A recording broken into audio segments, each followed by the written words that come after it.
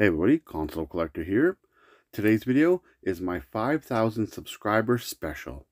Yes, we have recently hit 5,000 subscribers on the channel, and I want to celebrate by having my very first podcast. And I am very proud and excited to announce that Tay from the Lyfeoftay Gaming is my very first guest. I'd love to do some more of these in the future, so if you guys enjoy this podcast, let me know in the comments below. Alright, with that said, let's get right into it. Hope you enjoy.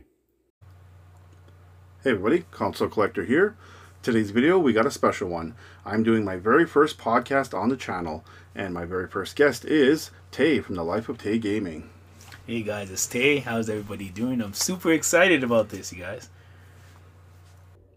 So let's kick this podcast off with a question for you, Tay. What are some of your favorite childhood games? I'm glad you asked that question. Now to bring back some serious memories, man. I loved Mario Bros.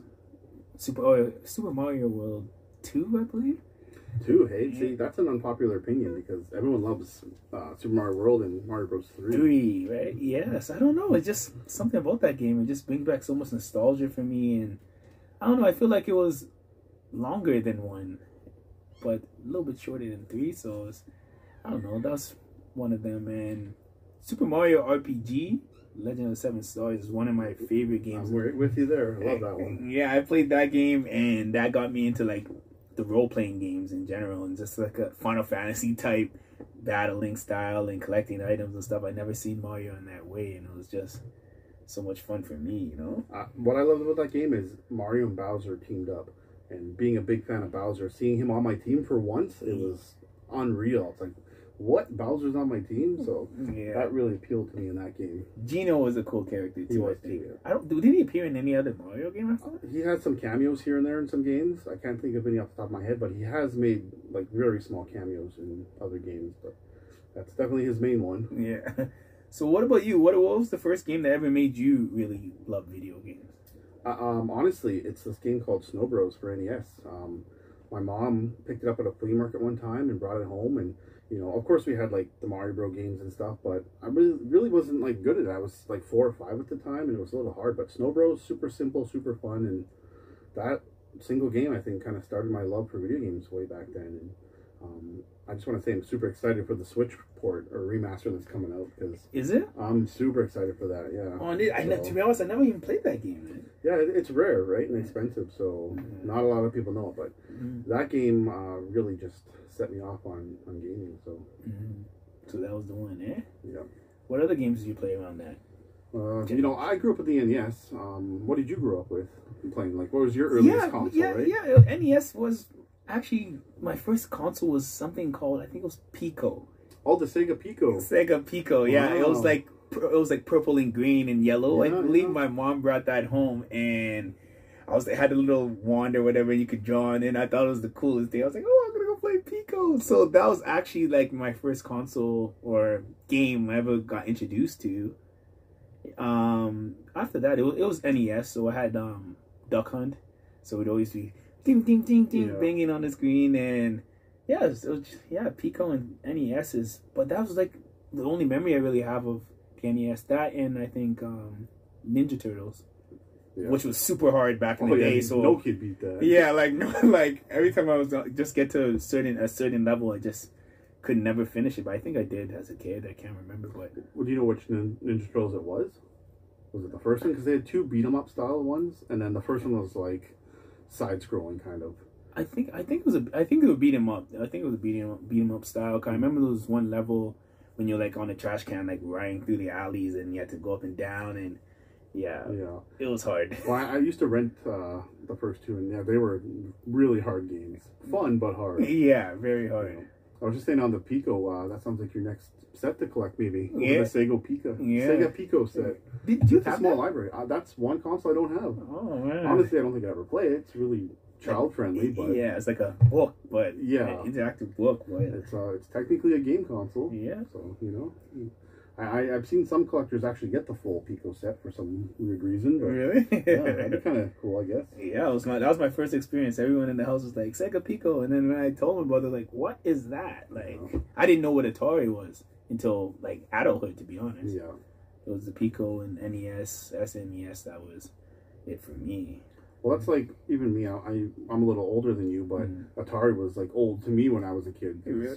Like, I remember like my uncle or something had it, but I never had one growing up. So Atari was out before NES? Yeah, that was the late 70s, early 80s. Yeah, I see that. And NES kind of was the resurgence in the late 80s. Yeah, so I was out of style when I was kicking it around. Atari was, I used to see Atari games at flea markets and stuff too. I just never really played a whole lot until my adulthood. Yeah. So Snowballs, would that be considered like your favorite game of all time? Or? It's up there. It's a really simple game, and I love it to death. I'd say it's in my top 10 for sure. Not just because nostalgia. It is a good game. It's short. I can beat that game in like, I don't know, less than an hour now.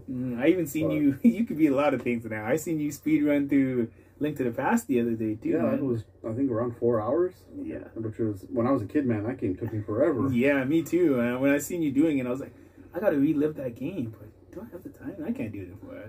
And I'm not a speedrunner. I just played it from my knowledge and ran through it. So I was pretty impressed with my time, actually. Yeah. Considering I hadn't played in a couple of years and just ran with it. You play right here in this room, too? Right here on this old CRT right behind me. Yeah. That's sweet. Yeah. That is sweet. So what is it? I don't know. So what game do you think would mean like the most to you? Yeah, see, that's a tough one too. Obviously Snow Bros is one, but if you look up there, that's my favorite games of all time, that shelf. And you know, there's a little bit of everything. There's some new stuff, like one of my most favorite recent games is Days Gone on PS4. I love that game. But then I love like Donkey Kong Country 2 on Super Nintendo, right? And you like, out of the three, you like 2 the best? 100%, man. I love 2. But you like, 1 is great. But you don't get to play as Donkey Kong. Yeah, but you get Dixie, right? Yeah, I don't know. Well, I guess they do say Diddy was the faster, better playable character, I guess. I don't know. Something about Dixie and Diddy. I love Diddy from the first one. I didn't really like Donkey Kong. It's so big and bulky. Yeah. I love Diddy's speed and agility. And then you get 2 characters like that. So I love 2, right? I'm guessing you like number 1 more? Yeah. 1. And 3 is kind of... I don't think I played 2 and 3. I think I played 1. You haven't played 2? Okay, No. you can show yourself out. Yeah. I only played 1, and then I went right into RPGs like Zelda and then Final Fantasy 3, but I think it's really 6. Yeah, it's 6, but 3 here. Yeah, but 3 years. So I went into that, and then I went to Pokemon, and I was like, after Donkey Kong 1 and all those Link to the Past and stuff, I went to handhelds. Yeah. So 2 and 3 where I was a little bit, I think, teenage age. When like they didn't come out back to back like that. No, there was a bit of a gap. I think 2, man, don't quote me here, guys. 94, maybe? Like, it was middle of the SNES's run. Because I know 3 came out right near the end, but you definitely got to give 2 a play. It's hard, though. Really? But it's so great. Like, that's another game I can just play through and have a blast with.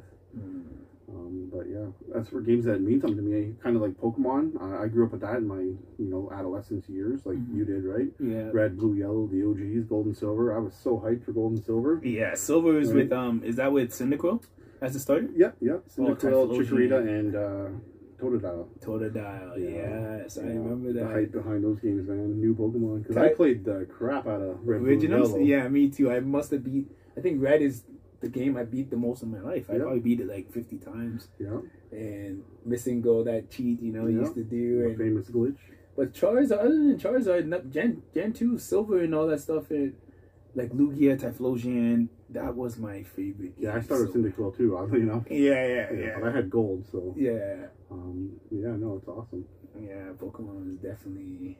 It's still relevant. I think it's the only game I grew up with that's very relevant now and didn't go out of style. To be honest, would you want to say more in style now? Or every kid on this planet, it's like Mickey Mouse. Everybody knows Pokemon now, right? Yeah. Like, I actually went and picked up a package last week, and my kid was wearing a Pokemon hat, and the little old lady there knew what Pokemon was, right? So like, it's like Mickey Mouse. Everybody knows it, right? Yeah, my mom's mom knows Pokemon, so it's like, would you say it's the greatest franchise of all time? I think top for recent titles, I don't know. I haven't been the biggest fan of the recent titles, other than Let's Go, but. You like Let's Go? Yeah, I thought it was a great remake. That's the game I wish we had when we were kids. Yeah, because it actually... Red and Blue, right? Yeah, Team Rocket. Yeah, it got me. That was a dream come true for childhood me, right? Yeah, me too. And it's like, I don't know, like I was letting you know the other day, I just completed Diamond, Yeah. but it was so hard for me to get through it because I didn't have the nostalgia for it. Just like Team Rocket, and I like how they're in Let's Go, so I could relate. It was like I was reliving watching the TV series. Yeah. I definitely say it's probably one of my favorite franchises, but honestly, the recent entries, other than Arceus, I haven't really been into. Sun and Moon, Sword and Shield, stuff like that. I played them. They don't just sit with me. I don't know. I guess I'm old now, but Sword was very easy too. It's a cakewalk, and Sun and Moon literally tells you what's super effective, what's not. Yeah, it's like, where's the challenge, man? Yeah, I remember when I was grinding, like, oh, does this work on this, on that, on that? You know, it's like So it's a great series. In my opinion, the last best ones were Soul Silver. I would say Black and White too. Oh yeah. I never played those. Yeah, those are so good. X and Y entered the 3D graphics, and like they're decent, but they're also easy. I really like the Omega Ruby and Alpha Sapphire remakes. They're Gen 3 remakes. They're great. But for original Pokemon games, I think Black and White are definitely the best last ones. Black and White 2. Would you say Omega Ruby and Alpha Sapphire, would you say Soul Silver and Heart Gold are better? Or 100%. Really? In my order of Pokemon, I would go Heart Gold and Soul Silver first, then Black and White 2, and then I'd probably go to the OGs, Red and Blue.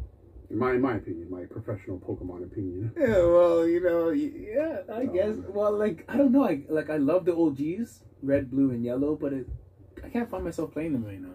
I'd have to go for, like, Let's Go and... Even Fire Red and Leaf Green, the remakes on GBA, they're definitely better, or just strictly nostalgia trip. That's all they are. They are tough to play. Yeah.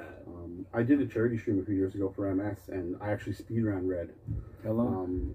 It was, what was it, 45 minutes? But hold on, that was with Dodrio mode on Pokemon Stadium, so it was all sped up times 3. Oh, okay. So I was like flying through it, but yeah, it was technically speedrunning. It's nostalgic, but it's definitely better ways to enjoy that Kanto region now. Yeah, Let's Go is it for me. I can't even revisit Fire Red, to be honest. Like, it's tough to go back. Yeah. That's why I'm really hoping they'll do a Soul Silver or a Heart Gold remake for Switch. Yeah. If they did in Let's Go style, that'd be the ultimate top-down thing for me, man. Yeah. That would be amazing to have those on the Switch, like a remaster. Yeah, Lugia, like that would definitely, and that's the game that you have to go back to Kanto region too, right? And so you get to fight all the gym leaders again. You get to fight Ash or Red on Mount Silver. Yeah, definitely the best Pokemon games in my opinion. It's gonna be hard to top those. Yeah, it is.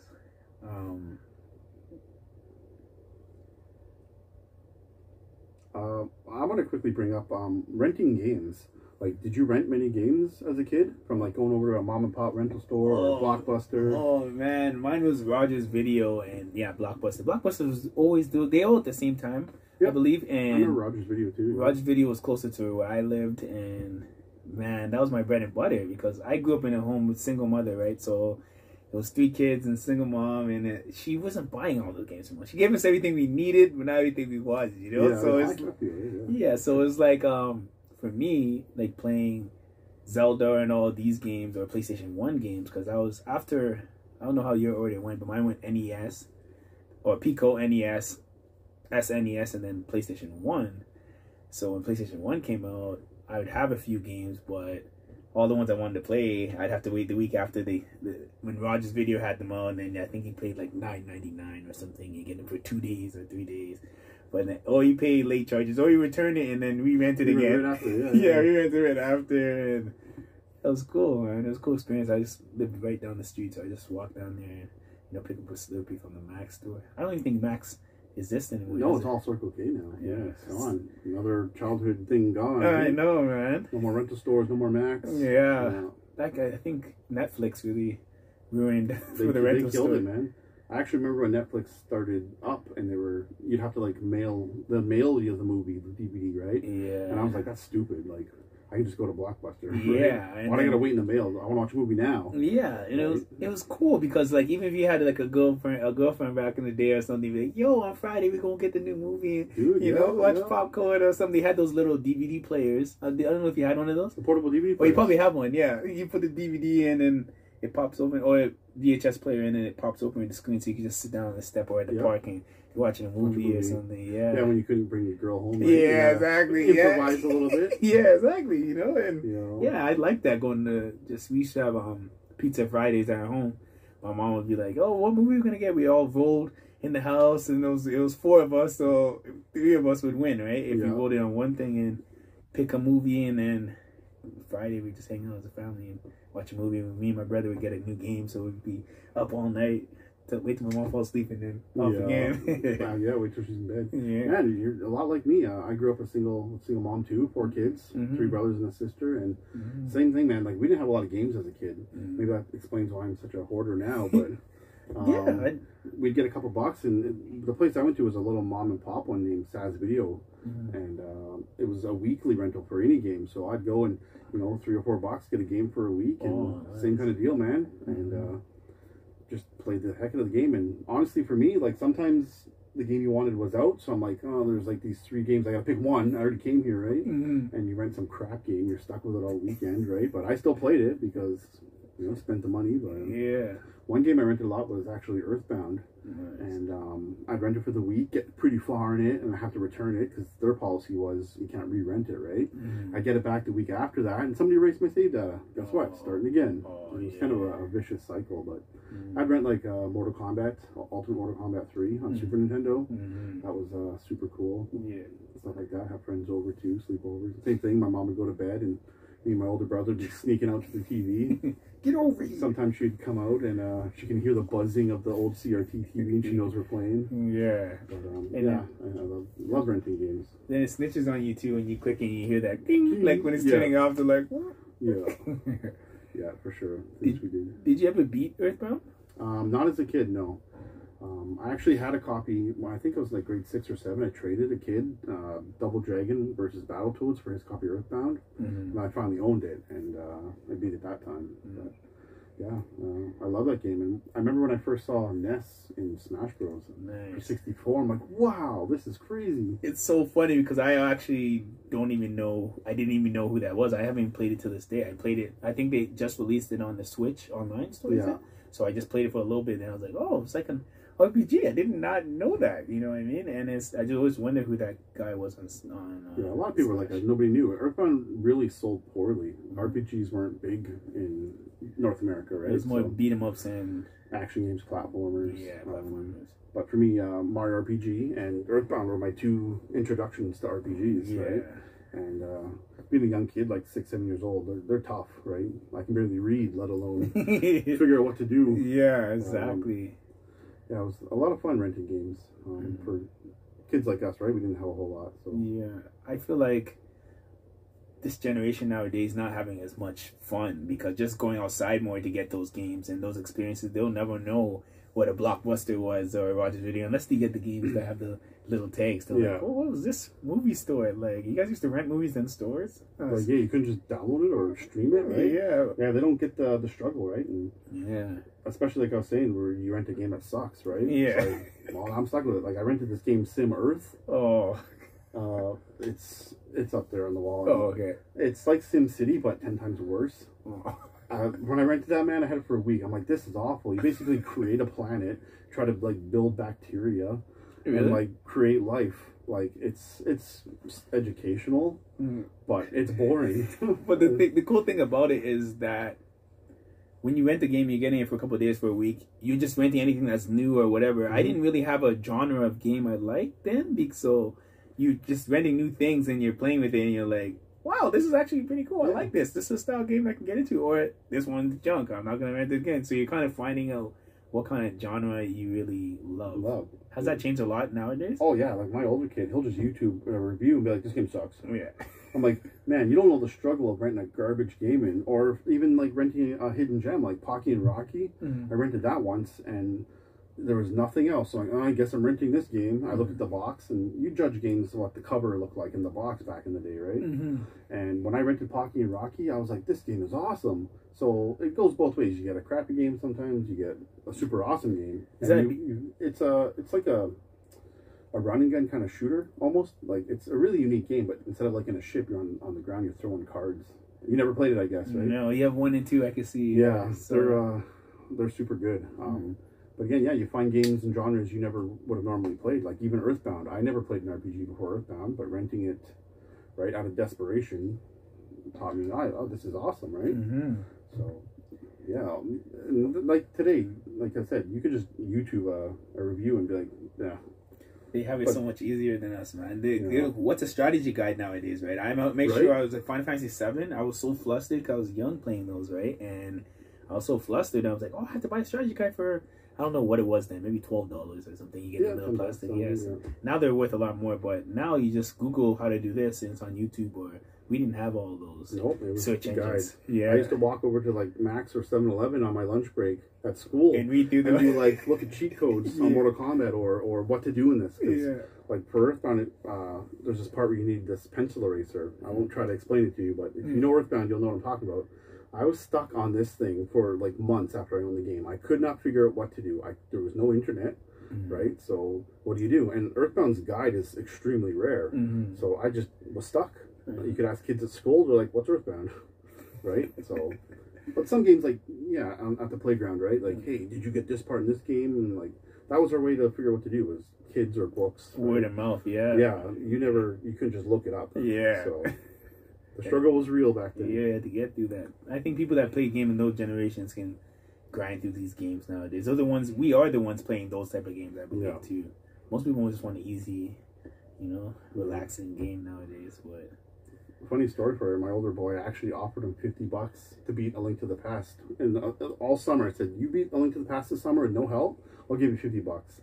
He got to, like, in the dungeon where you fall down and get the sword, and in that little place to save Zelda, like, he didn't know what to do. He gave up. Like, it's $50, man. You don't want $50? It's too hard. so kids, yeah, definitely. That brings me to another question. What is it like being a gamer dad, man? Like, oh yeah, it's weird because I got two kids. My younger kid, like, he'll come down here and play Mario Bros. 3 with me all day long. My older boy, I don't know. I guess you can't force your kids into stuff, but he doesn't really like retro games. He's cool, like GameCube era, PS2, like we'll play Marvel vs. Capcom, but he doesn't like the old stuff. Like NES, SNES? Yeah, and like having a dad like me is obviously, you're well versed in video games, but it's cool because I can share the stuff that I loved as a kid with my kids, whether they like it or not. Do you find they like it? They like some of the same stuff? Not really. No. Like my older boy, he loves Pokemon like I do, so we play Pokemon together and stuff. It's awesome, right? My younger kid, he's not afraid. He'll go like horns first and right into Mega Man 2, right? Yeah. He's 6, right? Yeah. So it's kind of hit and miss, but for the most part, they both really love gaming, right? Yeah. So it's awesome.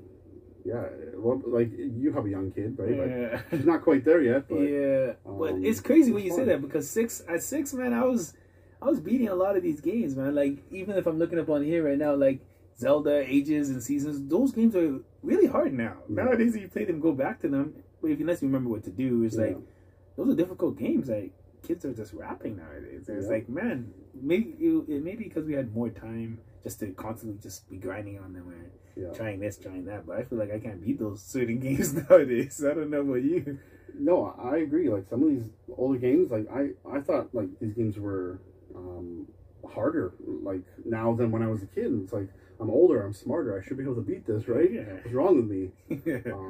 But I think a big problem of today's games, too, is kids have so many options now. When we were kids, we had like 2-3 options. Crash Bandicoot, Spyro, Mario, like, and you had a game, you play it. Like I remember when N64 came out, I just run around Mario 64 goofing around, exploring, because I only had 2 64 games, right? Yeah. I had Tetris and that. So you just spend more time in games. Like my older kid, he'll beat a game and it's in the shelf and done. He'll on to the next thing, right? Yeah. Me, I beat a game, I'm going through just having fun, right? Yeah, the replay value was way better back then, I think. Now it's just like, I wrapped it, on to the next one. Like, unless there's some initiative to keep going, like trophies or bonus stuff, DLC, post-game stuff. Yeah, but I don't know. Then again, like my youngest kid there, he almost beat what game was it? Majora's Mask. I had him fight the end boss on Majora's Mask, and he beat it. And he's 6. Like, I don't think I could have did that when I was 6. Yeah. So yeah, kids are a little more resilient, I guess, too. Just depends on the kid. Yeah, you gotta introduce them to it and see what they like, you know. Yeah. So you have such a great collection, man. It's like, do you ever make a plan to like get through your backlog? Do you have a big backlog? I think we all have big backlogs, right? Yeah. And I think the problem we all suffer with is time, yeah, especially parents like us. Like, you know, you work full time, you got kids. Honestly, man, I get an hour or two a day if I'm lucky to do anything, whether it's working on YouTube or just playing a game, right? Time is definitely tough. Obviously, I want to play everything at one point. Yeah. But yeah, and then you know that feeling where it's like, oh, it's been 2 weeks, I haven't gotten a game. You get that itch, right? Yeah. I gotta pick something up. Yeah. Right? So I definitely feel that. One big struggle I have is when I actually have time to dedicate to play a game. It's like I walk around here like, what do I play, right? Do I want something new? Do I want something old? Do I want a handheld, right? Do I want to play VR? Like, just choices, right? And I think that's a problem with even us. There's so many options out there. When we were kids, we had just a handful of games at a rental store to pick from, so it's easier to decide, right? Yeah, that makes a lot of sense. It's the wealth of time for everything, right? And it's like, just like you said, if you have an hour or two allotted for yourself, it's like, I have so many other things I want to do as well. I want to game. I want to try to keep up my fitness now because, you know, not where I was before. So I'm trying to, you know, be healthy, maybe lift weights here. So I'm like, should I exercise? Should I film for YouTube? Should I game hunt, you know, or should I play a game? So I've been playing lots of stuff on the Switch when I have time because it's portable, right? So if I'm not doing anything, I can play it anywhere. So I feel like I have a better chance of getting through those games. But yeah, man, it's time, man. Adult responsibilities, you know. Yeah. I think what appeals to me the most now, and why I still love retro stuff, is because you can pick up a retro game or even some Switch games and just plop on the couch, play it for an hour or so, and put it away. Like, I personally don't have time to sink into a 200-hour RPG. Yeah, me either. Right? Especially, like, looking at some old PS1 or PS2 RPGs. Like, man, I don't got time to sit in front of a couch that long. Is that like Wild Arms and stuff like that? Stuff like that, yeah. Even now, even like the Switch games, like Xenoblade. I was going to say Xenoblade. I heard it's like a 100-hour game. Yeah, I picked that up and I played a little bit of it, but it's just such a time-consuming game, man. There's so much dialogue, too. Yeah. And honestly, now if a game doesn't hook me within the first couple hours, I have to shelf it because I could be playing something I'm enjoying. Yeah. At this point in life, with this kind of collection, I want to play games I enjoy. I don't want to force myself to a game I'm not enjoying, right? Yeah, Octopath Traveler. What's the other one that just came out? It was just like that. It was Triangle Strategy or something? Yeah, that's the newest one, yeah. I heard they're both like 50-hour games. I was getting into Octopath Traveler a lot, and it was pretty good. It had cool like voice actors and stuff. It's just like so long, and like you said, it didn't grab me the way I wanted to grab. A lot of people are gonna probably hate on me for saying that, but I mean, like, Breath of the Wild, I can't get into it. See, that's crazy. When Breath of the Wild came out, I was like, I don't got time for this, and I actually just picked it up and played for a bit, and it grabbed me. So here I am, 200 hours into this thing. I'm like, man, I feel bad for all my other games because I've been on Breath of the Wild for 2 weeks. So you love it? I love Breath of the Wild. It was fantastic. I did exactly what you did, man. I played it for an hour or so and shelved it. It was my first game on the Switch. And with 1-2 Switch and I think Mario Kart, because that's just what everyone was hyping. And I was like, oh, the graphics are really good in this Zelda game. But I'm used to like streamlined, linear Zelda, do this, do that, do that. Yeah. I'm not really into the open world as much, but it's definitely a game I have to get off my list, man. I gotta beat it. So you saying it was worth it? Absolutely. On that same topic, the game Days Gone I was talking about for PS4, it's one of my favorite PS4 games ever. I got that at launch. I played for about 2 hours and I shelved it because it wasn't grabbing me, right? But then I went back to it. I got really sick for about 3 weeks, and I'm like, I'm going to play something, right? And I ended up playing Days Gone, and the second time picking it back up, it grabbed me. I gave it a chance and got into it. About 10 hours in, all of a sudden it opened up, and I was like, this is the greatest game I've ever played. What was it called? Days Gone? Days Gone. So, check it out. If sometimes a game doesn't get you at the first hook, maybe you just got to take a break, right? My problem at that time was I'd just beaten like 3 other zombie games right before Days Gone, like Last of Us, State of Decay, and Dying Light, all kind of in a row. So I was kind of like on burnout of zombies, right? And I love zombie games.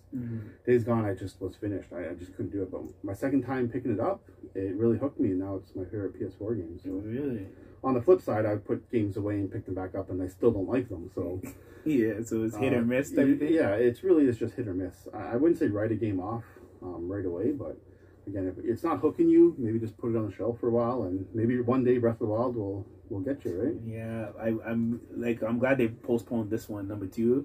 Cause I want to definitely get through number 1 before that happens. So it's like Breath of the Wild, it's an open world game, but there's things in it that are so amazing. Like, I don't know if you know, but you can get like different costumes, like Pierce Deity or Dark Link, or the Wind Waker costumes, or Ocarina of Time. Like, you can get the big Goron sword weapon from Ocarina of Time. You get Majora's Mask in it. Like, there's so many things about Zelda that are in this game that are just, it's amazing. A Zelda fanboy game, basically. Yeah.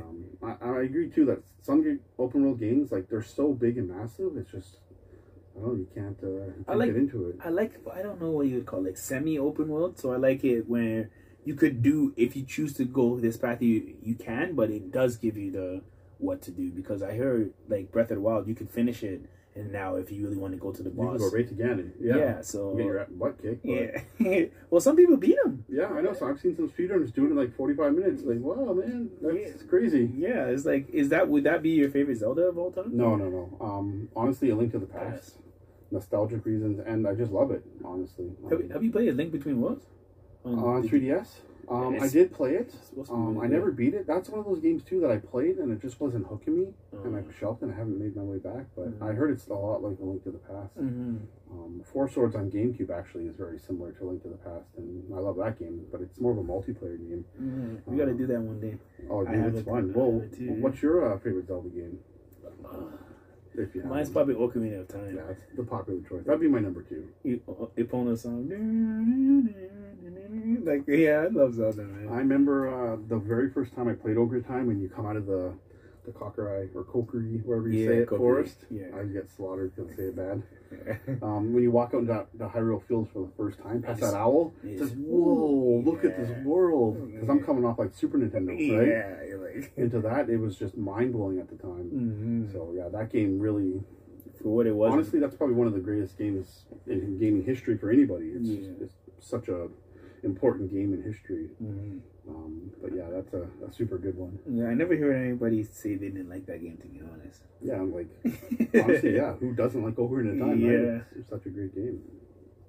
Do you ever feel like you have a limit? Because your collection is massive. Mine's getting up there now too. But you ever feel like you have a limit and you'd be like, you know what, this is enough for my collection? You know what, dude? I struggle with that all the time. Like, I get some pickups, and like, I recently got this like massive Xbox 360 and PS3 bundle with like over 100 games, and like, my drawers are busting at the seams now. It's like, you know what, man? Do I really need all these games? Like, so yeah, there's definitely limits. Like, even you're here now, you look around, like, it's pretty tight. There ain't a whole lot of room for anything else, right?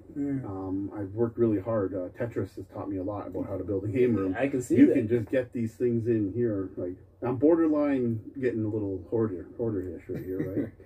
You can still move around, but I don't know. I just love this stuff. I don't know. I just like walking around, look around. Like, I'm sure you look at your stuff and you're like, dang, this is cool, and I remember this, I remember that. See, right? if I'm being honest, I'm probably doing that more than playing nowadays. Like, sometimes, like, you know what, I'm going to go in the game room, give it an hour or two in this game, finish Final Fantasy VII Remake finally, and then I come in the game room and it just be, I'm looking around like, this is nice, man. This is a hard work, and you know, I love this. There's just so much passion behind it, right? I can see you have passion for it. Absolutely, yeah. And it's just like, I'm looking at it, it's like, wow, I really didn't even turn on the TV. I was just kind of just like playing things. There was things, oh, this move here, organizing, dusting, cleaning. Right? Yeah, you know the struggle, man. Absolutely, yeah. It's sometimes just you look around and you just admire what you build. Sometimes the collecting part is funner than the game, right? Yeah, exactly. One thing, though, my spouse is super understanding.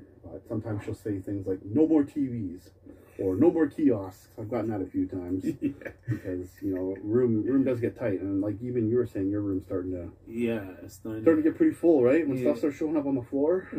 And you got nowhere to put it. It's like, either I got to expand or reorganize. You know. It's always probably the reorganizing thing, you know? Even since I did my game room tour, I've changed this place around a little bit just because you got to make some room, right? You think you ever do an up-to-date one? I think eventually. I've noticed with game room tours, people do them every year. Yeah. And honestly, like, it's almost the same as last year, except a couple more new games, right? Like, it depends on who, but a lot of the bigger guys I see, like, unless they change houses or got some real significant changes, it's barely worth watching to me, in my opinion, right? I love watching game room tours, but I like to see different things, right? Yeah, but I feel like I should, probably do a game room tour one of these days. So. I did one, like I started like really collecting maybe in 2020 because I always got, you know, that GameStop or whatever, wherever you guys are, EB Games. I always hit that you know, buy 3, trade in 3, get 1 free or whatever. I always did that, so I got rid of a lot of my good stuff.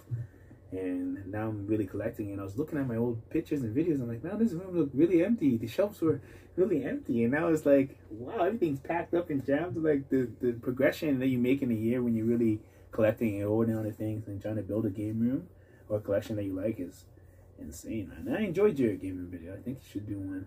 Well, I appreciate it. Yeah. Some things have changed. Like I got my big PlayStation shelf, and one of the TVs that I had in the gaming tour blew up, so I had to put another one in. So I've done a few changes. But when I filmed my game room, I wanted to wait. Like I had a GameCube kiosk coming, my second one. I had like my Bowser figure, my big one. So I wanted to film it when it's not going to change for a while. And I've done some changes, but you know, maybe another year I might do one. You know, so do you think you're gonna make bigger changes, more changes? No, I'm pretty happy with the layout, honestly. Unless something breaks, or if I get a really cool kiosk, like I secretly want an Xbox 360 kiosk, which my wife doesn't know yet, but I would make room for that. But I'm really content. Like you were talking about when you know, like you have enough, right? And I'm at the point now where I'm happy with everything I have. I still like little pickups here and there, but as for the overall layout, I'm pretty content. Yeah, I think the layout is very precise. You know, the way you have things laid out. Doesn't look random. It just looks like everything makes sense. Everything's kind of organized. Yeah, the Pokemon to the presented Pokemon. well. Yeah, it's presented well. You know, I feel like I appreciate that. Cause I know I've had some gaming tours I watch, and like I'll see like NES and Genesis and NES or SNES games just shoved in one little shop all bundled together. I'm like, oh, well, it just doesn't look appealing to me. I like it to be appealing and almost tell a story, right? Yeah, it does, and you just know where everything is too, right?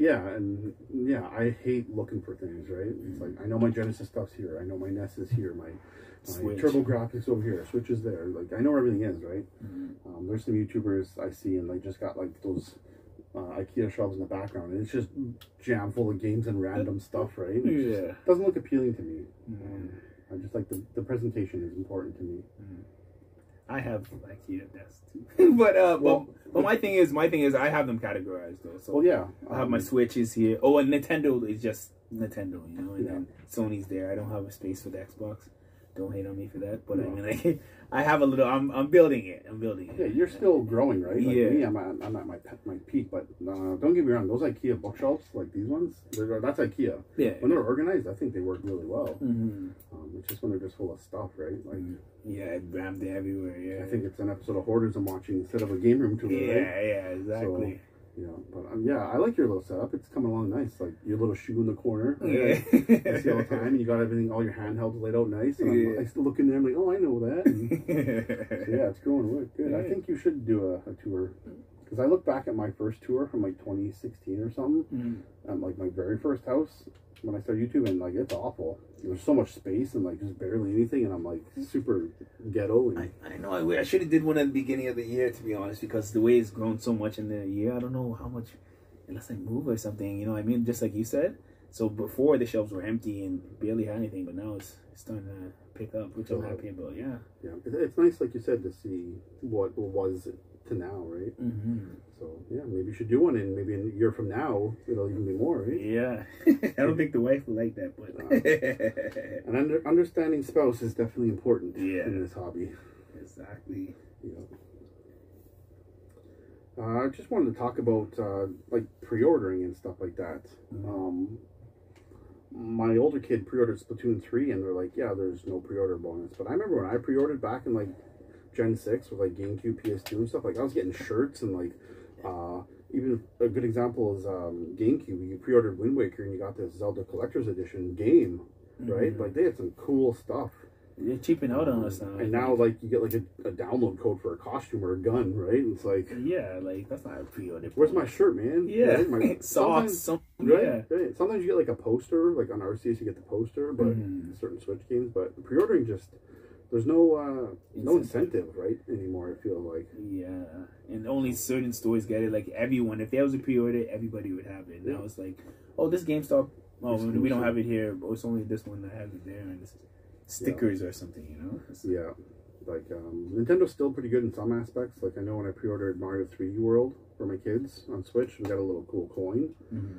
But again, just like, I remember. Oh yeah, I got that too, the gold coin, right? Yeah. I just remember the GameCube era was so great. Like, I pre-ordered Metroid Prime, and I got this cool Metroid Prime shirt, and like, such cool pre-order stuff back then. I just wanted to touch base. Like, did you ever get any cool pre-orders back in the day? Back in the day, I'm not sure if I can remember. To be honest, like the GameCube era, I think I was just getting into sports, so I feel like I had a GameCube, so I had Wind Waker, I had Double Dash, Smash Bros, and I think that was really like what we ran. Like the whole bunch of the boys would get together at lunchtime and, you know, oh, I'm the Smash champion of the week, or you owe me lunch, or stuff like that. So we'd be doing that. But pre-order bonus, I can't really remember if I feel like all my memories of pre-order bonuses like 2012. Yeah, what was the coolest pre-order bonus you got? Was it the? Honestly, they're all GameCube.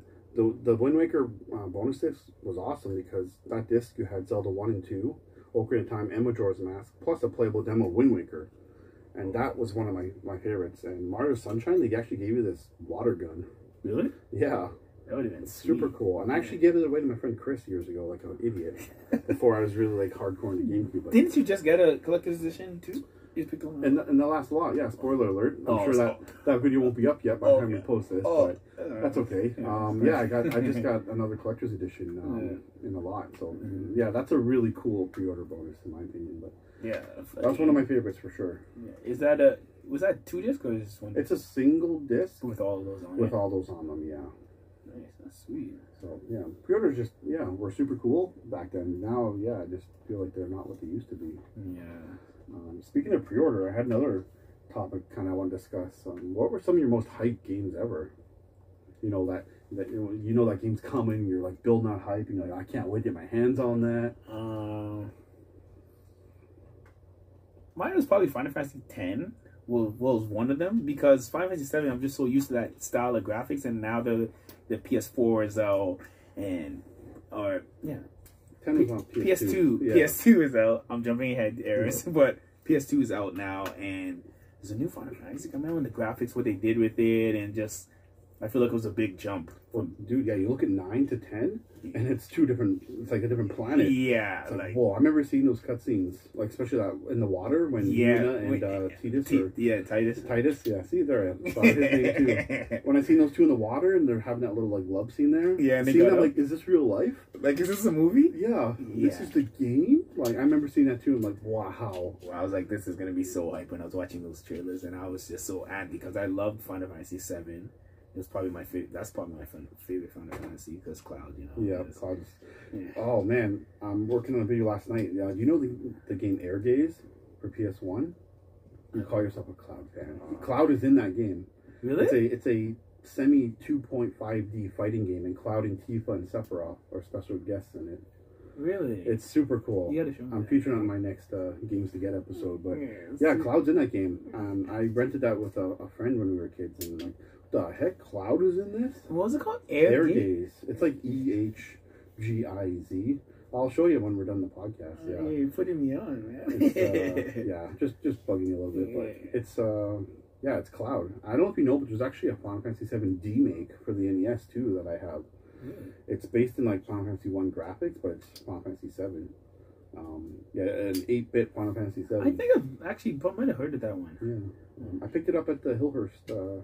Really? Swap meet or flea market one time. Nice. James Wasden actually, shout out to him. He hooked me up with a copy. Really? It's a Final Fantasy 7 8-bit NES game, and it's actually pretty cool. Really? You gotta show me. Yeah, those two games and that and Air Gaze, you gotta show me. You're a big Final Fantasy 7 fan, so yeah, definitely had to. It was called D-Make?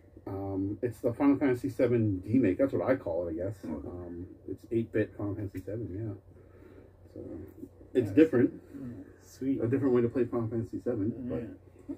Yeah, anyway, same kind of story, similar? Or? It's the exact same thing. You right at the beginning, you're in that like train station or whatever. Really? Yeah. Oh, yeah. When I was playing through, I'm like, this is so weird. Really? It's like an NES Final Fantasy 7. Like, yeah, same story, everything, man. Was it? And it's not like a repro made game, right? It is a repro. Oh, okay. It's like someone. It's almost like a ROM hack, I guess. Yeah. But it's still well done. So yeah, that's sweet. Air Gaze is an official release from PlayStation Squaresoft. So or Squaresoft. Now that you're saying it, sounding a little bit more familiar. He can pull the blade out and everything and hit people. He's so broken in that game.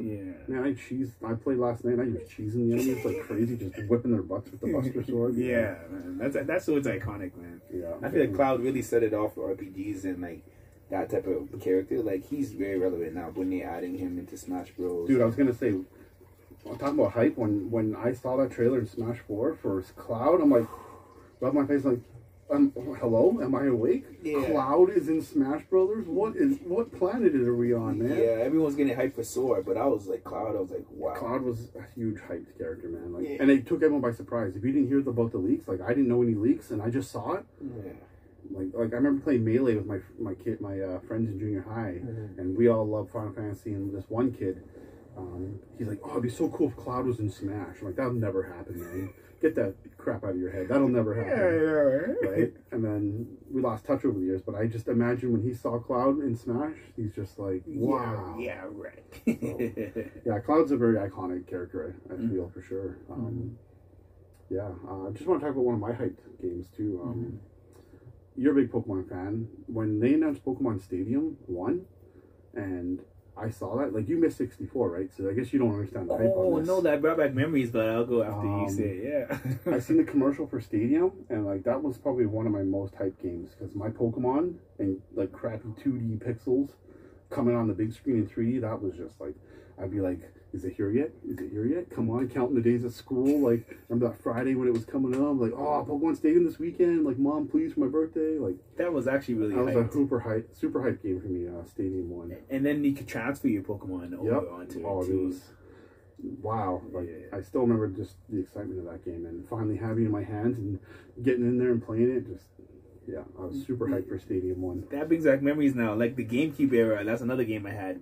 Pokemon Coliseum. Yeah. So Coliseum was amped for me because it was like seeing them and now and the nice picture, right? So Stadium, Stadium was like, that was a game that we ran all the time too. Well, beat this guy with his Pokemon and I had my Pokemon that, so did you raise a better, team? Yeah. And it was cool to see that, but Coliseum was like the RPG. And I was like, wow, that game was a lot of fun going. Oh, I agree. Like Coliseum, it was a short RPG, but that's the first console Pokemon traditional-ish game we ever got, right? Was Coliseum. So when XD came out, it was more of a full-fledged game, right? And it's just like, wow, consoleized Pokemon game, right? It was really cool. Yeah, that was really cool. Yeah. Those games are still great now, I think. Yeah. I played them on the HD. Oh, yeah, beautiful. I might have to run through one of those again. I don't know if you know, but Pokemon Battle Revolution on Wii is the Stadium and Coliseum of the Wii. You can take Heart Gold and Soul Silver, Diamond and Pearl, and play them on the Wii through there. Connect your DSs through the wireless connectivity, and like that's super fun. Taking your team from Heart Gold and Soul Silver and playing on the Wii, and it's just like Stadium and Coliseum. You get to battle through different leagues and cups and stuff like that. So not a lot of people know that actually, but yeah, I did. Heart Gold and Soul Silver are compatible. Same with Diamond and Pearl, and I believe Platinum. Yeah, that's the Wii. That's the one that's upstairs there. Yeah. Well, I think I have that game too. Pokemon Battle Revolution. Yeah. It's you can use like the rental Pokemon or connect your DS and play with your own. So it's like Pokemon Stadium. It's like Stadium and Coliseum. Yeah. I gotta put that on. I was wondering why it was going up in price too. People don't know that, but I used to play it all the time, especially with my older boy. When we do playthroughs of Heart Gold and Soul Silver together, we'll do our battles through Battle Revolution. So sweet. And then the DS connects to it pretty easily. Wirelessly, yeah. So yeah, it's the most modern Stadium I guess we got, because now everything's just right on Switch. Right? Do you think they'll ever remake that? They should remake Stadium or Coliseum. I think like it'd be cool if they did, but really, what's the point? Because now the point of those games were the graphics were so nice. Like, you get off the handheld to a modern console at the time, right? Now games just look good altogether, Pokemon games, right? So I don't know if they ever would. Do you think Battle Revolution looks good? Oh yeah, it's awesome. It's Wii graphics, but yeah, it's definitely no Switch. But yeah, I think it looks awesome. It's the best way to play Heart Gold and Soul Silver battles, in my opinion. So you get that fully animated characters, right? And there's double battles in that and stuff, so that's really fun. So yeah, I definitely think it's worth. I'm gonna build a team and we shall battle. We shall. I have a good team still on my OG Heart Gold card, so I'm ready already. Yep. Another thing I just want to talk about really quick. was, what are some of like the games you played as a kid, like at a friend's house or stuff like that you never actually owned? Like, I know a lot of us on our group age would go to a friend's house or a cousin's house or somewhere, right, and play some games. I don't know if there's just any memorable games that you played that you never owned, right? Right off the bat was I don't think want me playing all these violent games, Mortal Kombat and all that stuff. So Yeah. I go there, get over here, rip people's heads off, you know. And James Bond 007, GoldenEye. That was like, yo, we're linking up on the weekend and we're doing this. And Yeah. I remember playing that little. There was a level when you can open the door and like in this like, I don't know if it's cave or the underground somewhere, but you can just go. And I remember that level. My sister liked that game, you know. Like she bought a Everybody liked 64 pretty recently just to relive that with her husband. Yeah. And they'd be playing the N64 just 007. That's the only game they have on there. Wow. And just do and you know what I mean? So 007, Mortal Kombat, what other games? Turtles in Time. What a classic. What about you? Honestly, like, there wasn't a lot of kids where I grew up, but there was this one kid down the street. He was like rich. He had everything. He had like cool snow speeders and like all the cool toys and stuff, right? And he had a 3DO, which I don't know if you know what the 3DO is. Yeah. It's a really like obscure CD-based console from '93, and when he got the N64, it was brand new. Like, my mom never got us new consoles, right? We still had the boring Super Nintendo. But he's like, yo, you want to come play N64? I'm like, absolutely. So we go over there, and I remember we played Mario 64 and Mario Kart, and then he's like, well, I got a 3DO, and that just blew my mind because, like, I never heard of this thing, and, like, yeah, so playing 3DO when I was younger was really cool. I don't remember what I played, honestly, but... Yeah, I just remember that kid, the rich kid with the 3DO and the 64. I had one of those guys next door too, man. He had all the games, had a pool in his backyard. Wow. You know what I mean? And not like in ground, but he had like one of those big ones. Yeah, the big one on top of the ground. Yeah, and he had all the new games and stuff. So I'd go over there, play the Xbox, and yeah, man, it was good times. Definitely a good way to try out the new stuff. Exactly. You know, I'm like, oh, yo, I always message him. I'm like, yo, are you gonna? What was it they used to use back in the day, like MySpace or something? Yeah, MySpace, Nextopia, MSN, yeah. MSN Messenger. MSN Messenger. That's what, because we used to have dial-up internet, so you couldn't use what it is. For those, I'm probably aging myself a little bit, but you know, like dial-up. Yeah, dial-up. That so you sound, could, you couldn't use the internet at the same time as a phone. So I just go on MSN quick, man. Yo, meet me at the park at 5:30. We'll go or play ball or something. Or coming over to play the new game that's wrestling. I was really into wrestling and hockey those times. Yeah. And he's like, yeah, come over, man. My mom's picking it up right now. She's going to Toys R Us. I was like, oh, you're getting a new toy. I'm gonna play it tomorrow, you know. Yeah. So it was cool. It was cool that I could try those stuff. Cool, you know, pretty easily when they came out. Yeah. There's another kid when I was in, I think, grade 7 or something, or grade 6. He lived across the street from our school, and at lunch we'd walk over and play 4-player Smash and 4-player GoldenEye, and that was some good times too. Just I miss that with like games nowadays. You can't just get 4 buddies together and just grab some pizza and a couple drinks and just have some fun, right? Like, yeah, the online. I feel like the online multiplayer ruined that for the actual. You know, one screen, like it's weird. I feel like it's weird now playing on one screen. Yeah, it is. Yeah, I can't even play split screen, honestly. Yeah. That's why I really like do LAN parties. So. Yeah, so you get your own screen. Yeah, and you still get that coolness of having your buddies over, all kind of lapping it up and... Oh, you jerk, you just shot me, you sniped me from across the way. I know, yeah, exactly. Friendly fire sometimes, you know? And it's like, yeah, I feel like those are what gaming was really about. Like, even nowadays when I'm playing Mario Party, people are physically there and you're like, oh man, they help me. Like that excitement. Yeah. It's not the same how it used online. To be. Yeah. Don't get me wrong, like I played some online stuff and met some cool people. Yeah. But nothing beats that beside the person, you know, just interaction. Within arm's reach of giving a little shot if I know. Playing dirty, I remember we played Mortal Kombat and I'm losing or something, and every time I'm losing, I'll just slap his controller, you know, figure out them and be like, hey, what are you doing? Like, you know? Yeah, so that's why I try to keep or do LAN parties, because it keeps that kind of memory alive for some of myself and my buddies, because we all miss that. What do you think, like, what game in like your collection do you think means the most to you? Other than like, not your favorite, but like means the most to you? Like that's a good question. Actually, there's one game that I have that is worthless, but it's a copy of Mortal Kombat Ultimate 3, and it's the copy that I rented as a child. It's beat up. It barely worked. I got a blow in it. The label's destroyed. That's one game I don't ever get rid of because that's the game I rented every week, all the time. Like, didn't they say blowing on it is actually not good? That's what they say. I'm so used to I'm telling you, man, if I don't blow in that thing, it ain't working. I blow in it works. Good enough for me. Yeah, I remember doing that every time. Yep, and it works. But that game means a lot to me because it's one game from my childhood that I've had so many memories with. I playing with friends, my sister, my brother. Again, it's worthless, but it means something to me. So that game's really important to me. I'd say the one single game. I think mine is Legend of Legaia. I actually have it here today, actually, because about Gaia. Legaia. Oh, you brought it. Remember, I actually brought it because remember you said bring a whole bunch of this that or you want to run through. Yeah. And have you played this game? I have not. That's RPG, right? Yeah, man. This is one of my favorite games on PlayStation 1 growing up. Double disc. Yeah. So it's long. No, it's one disc.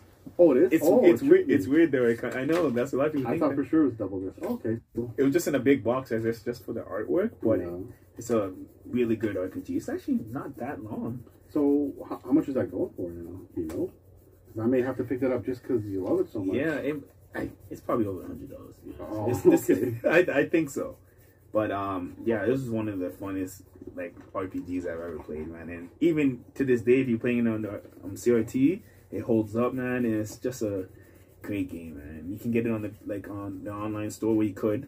So I had it on the PSP Go or whatever, the PSP, and playing it handheld. Playing it on the go, that's cool. Yeah, it's a really good game, man. Really good game. So I feel like, and this is my copy from time, so it's in great shape. It's mint. I can see it's clean case. Yeah, man. I may have to do some trading it. BGT if they get a copy in. Yeah, man. That's a great game. So man. That's from your childhood, like you played it when you were a kid. Yeah, my brother actually got this. I remember he's older than me, and to be honest, I'm more into.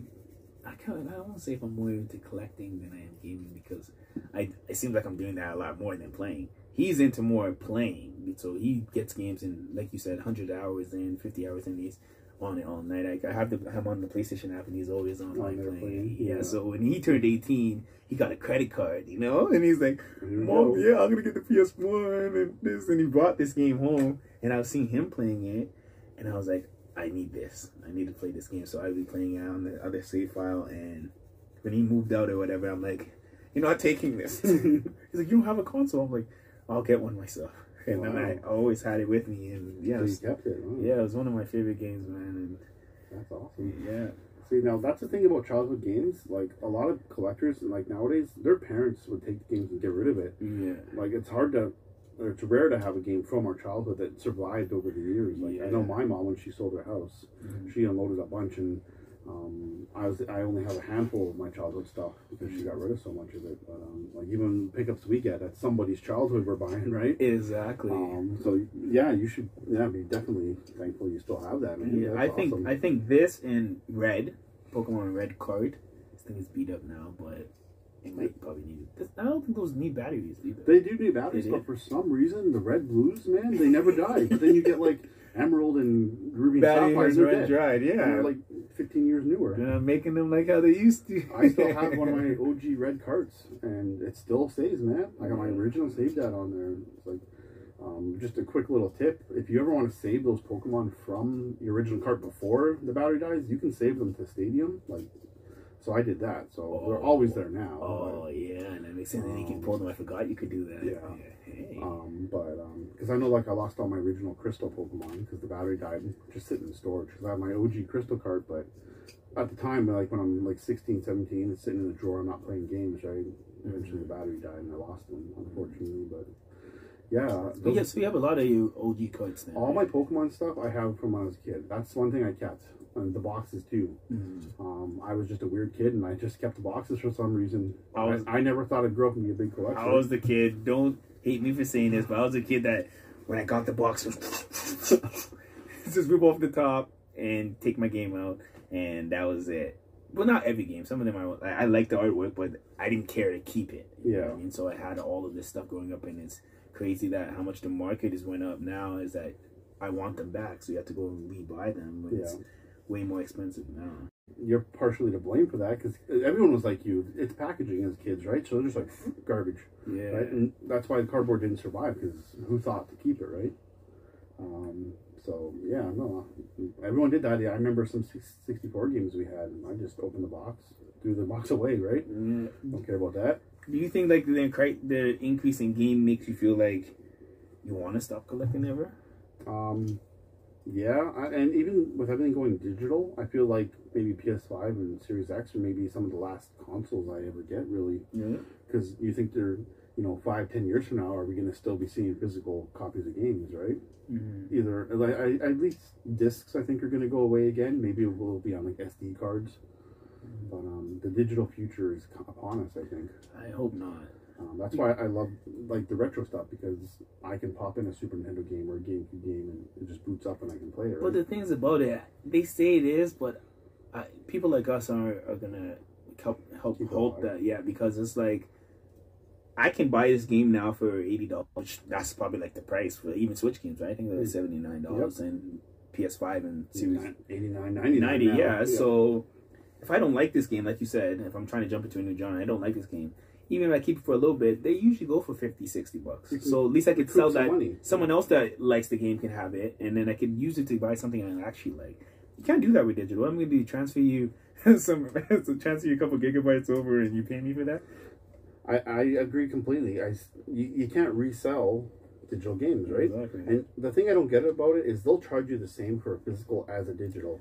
And they save the price of the manufacturing, the artwork, everything, right? And you're still charging me $70, $80, like that doesn't make sense. I feel like they're trying to take advantage of us. This digital is not good, man. I feel like we have to stay physical. Especially like we're starting to see it now, but some digital exclusive PS3, Xbox 360. You need internet to play. Yeah. And when they're pulled off too, the marketplace or the PSN store, you can't re-download them. Or your console dies, it's finished. You can't play it anymore, right? Yeah, I don't think it's. I was telling you the other day that PS3 I have out there has this game, Turtles in Time Reshelled. It's a remake of Turtles in Time, digital only game, only available on the PSN. And that's downloaded on that console I got in a lot one time. And you can't buy that now. Like, people are reselling consoles with that game just to get that game. It's lost to time, really. Like, I think we're going to see that in the future where digital games are going to be lost, right? Yeah. And I've lost a lot of them, too. So it's like, if I forget my password or log in for different consoles, because you only have one main console, so I have different emails for doing it. And it's just like, I feel like just complicating things and kind of destroying the hobby. But at the same time, these things are just skyrocketing in price for physical. It's sometimes I feel discouraged. Like, do I really have to pay $130 for this card that I bought 10 years ago? And it's like... That's why, I don't know, when I'm collecting, if there's something I really want, I always think, like, I should get it sooner than later because this thing is just going up, right? It doesn't get any cheaper unless they, like, do a re-release or something. But, yeah, I agree. It's a shame how it's kind of going that way, but I know with, like, kids, like, my older kid, like, all the kids at his school, they don't give two craps about physical, right? Yeah. They just want to download the game on their Switch and they're playing in 2 minutes, right? But something I've learned is it's almost like you're renting the game. Because once they lose the licensing for it, you're not playing it anymore. Yeah. You're going to stop me from putting my disc in and playing it? Yeah. Right? You can't do that. Exactly. The license is on this disc. And then essentially, yeah, you're renting a game because it's not really yours. It's kind of like that crypto stuff, I guess. Right? Or, it's all, was it? Yeah, it's cryptocurrency or... That world. What's that? Metaverse? Like NFTs or whatever? NFTs and Metaverse. And it's like... You're renting this stuff essentially. As soon as you don't say it's not yours anymore, it's not yours. Yeah. This is mine. I can hold this. I can feel this. This it ain't going nowhere. Yeah. No, I'm totally a physical guy like you, right? Yeah. But like I was saying, I don't know how much longer. I think there'll be a niche market maybe for guys like us, but the generation now, like even my youngest kid, he doesn't even care, right? Once they're playing it, they can do it. So emulation is kind of a thing now too. I guess emulation is winning. And they don't think about the future, like. I guess, like when my older kid's in his 30s or 40s, is he going to want to go back and play Super Nintendo? Probably not, right? Yeah. So...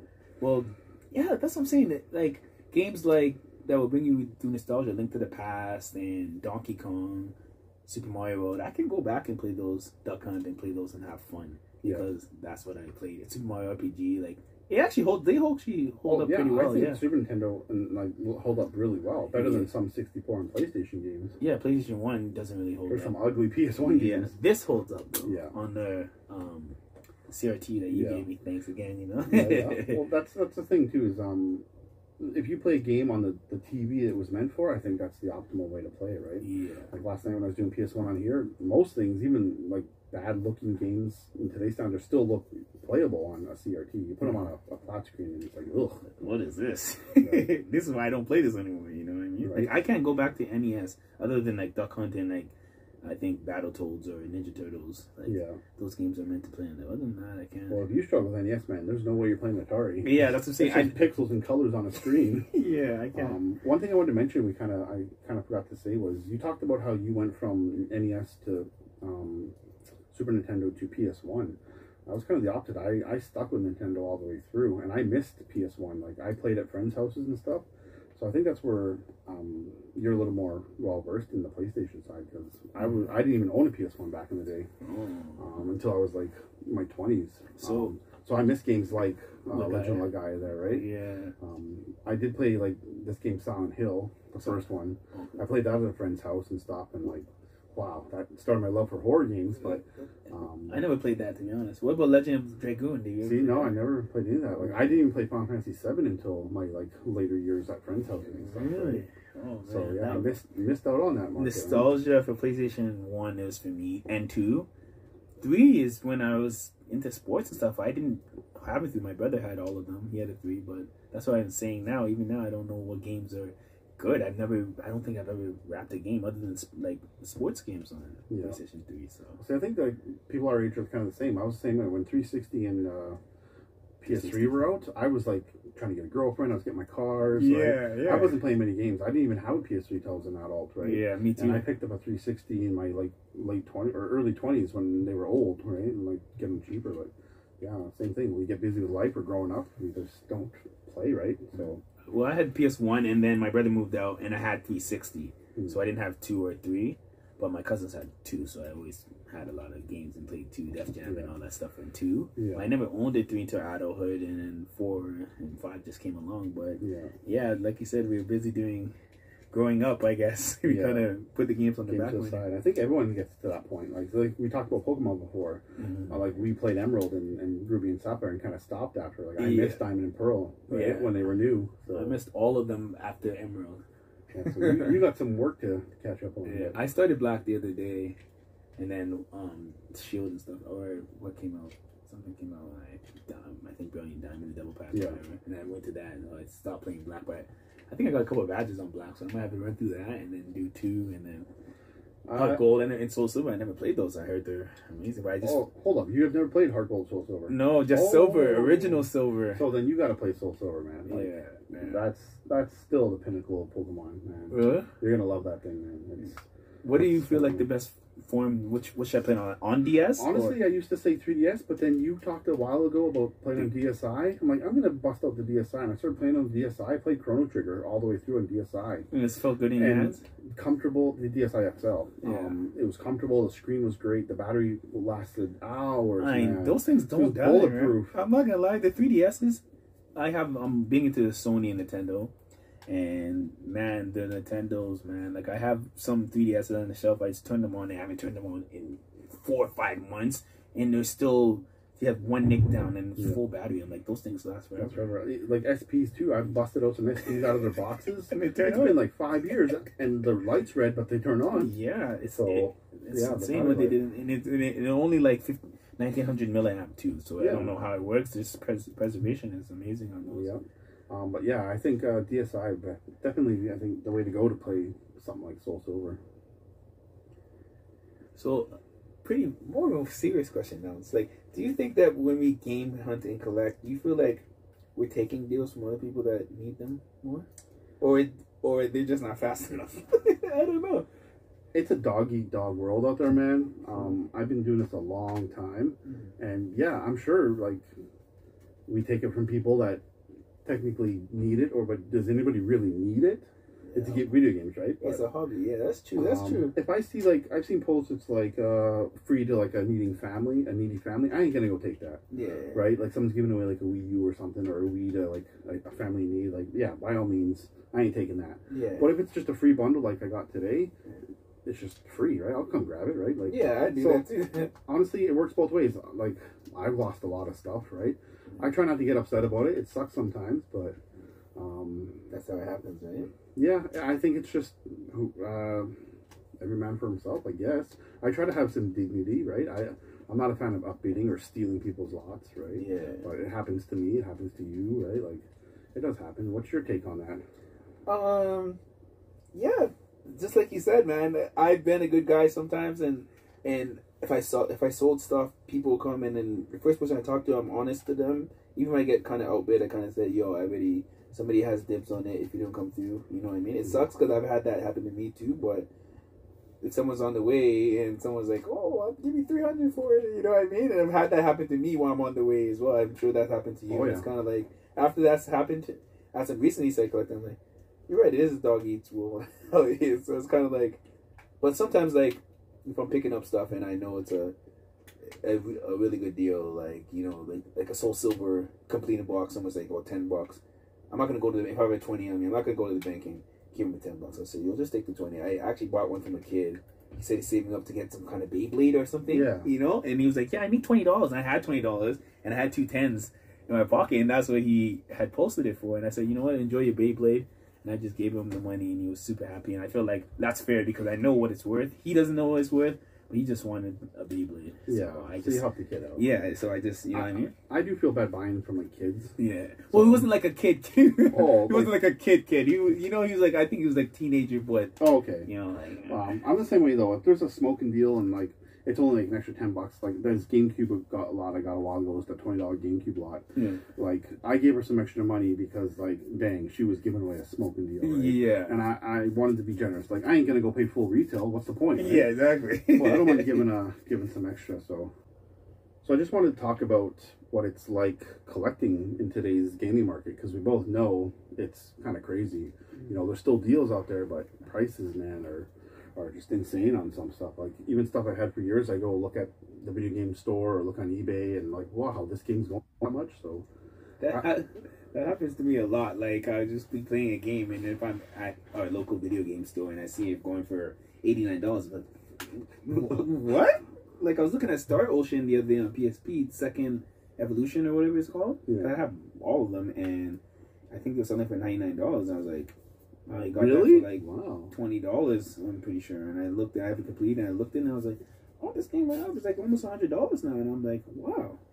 I couldn't believe it. I was shocked. And then sometimes you just see what people are selling it for, and you have that game in your collection. Well, you're thankful. Probably happens to you a lot. When I like, you know, what I mean? I hate when I see an expensive game. I'm like, I gotta pick that up, and then I don't have it. I'm like, oh well, I missed that boat. Yeah. Right. But even PSP, I remember when that console was dirt cheap, man. Like, people were giving away PSPs. Yeah. And now it's like on the rise. Mm-hmm. So and the Vita as well. The Vita too. I remember when that was leaving stores and discounted. I was finding games for $5 on clearance. Yeah, Walmart bins, everything, and now they're unloading them. Yeah. Now, yeah, some crazy prices on stuff. Mm-hmm. Fortunately for someone like me, I have a lot that I want, so it doesn't really affect me a whole lot. Mm-hmm. But I tell you, like, I walk around this game room and I see stuff I have that I'm not really okay. Like, I'm okay selling it, and I'm tempted to want to unload some stuff because the prices are just nuts. Mm-hmm.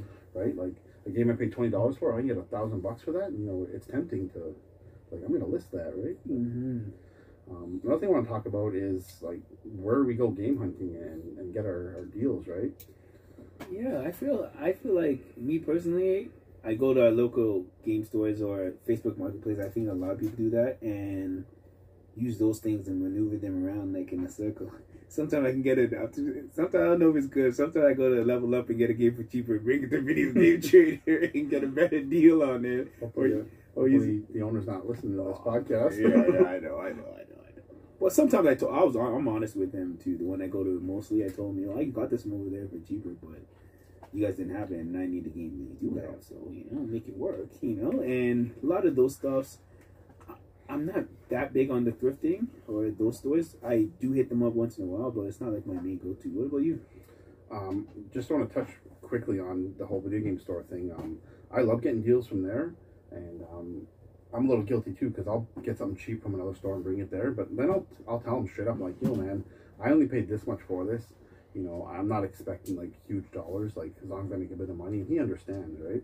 Mm-hmm. That's what I really love about anywhere having like a retro game store, because you have a place to do that and turn your cheap finds into something you really want, gold right? mines. Yeah. So like, I'll take, you know, lots there, get a couple $100 and get all new Switch games, right? So I rarely ever spend money on Switch games, which is nice. Yeah, that's why I have a drawer full of like 100 Switch games, because they're all from like trading and cheap, right? Mm-hmm. But I want to say thrift stores. Like, I used to be really into like thrifting, and I still go here and there, but straight up, man, it's like tough to get deals at thrift stores now because everybody's looking, first of all, and places like Goodwills and Value Villages, they just look it up on eBay, right, and charging some like wild prices. You get the occasional slip, but it's definitely harder to get deals at thrift stores, I find. If you're looking for stuff like 360, PS3, like last gen, still deals, but if you see a Super Nintendo game or a 64 game, you're not getting a deal at that at a thrift store, right? Yeah. Even GameCube is tough, right? I feel like they caught on because people are always searching around and have their phone out looking at pricing and stuff. Before, I used to just grab and go, and now they're like, no, this is worth $50. Like, Yeah. you know what I mean? Like, minimum.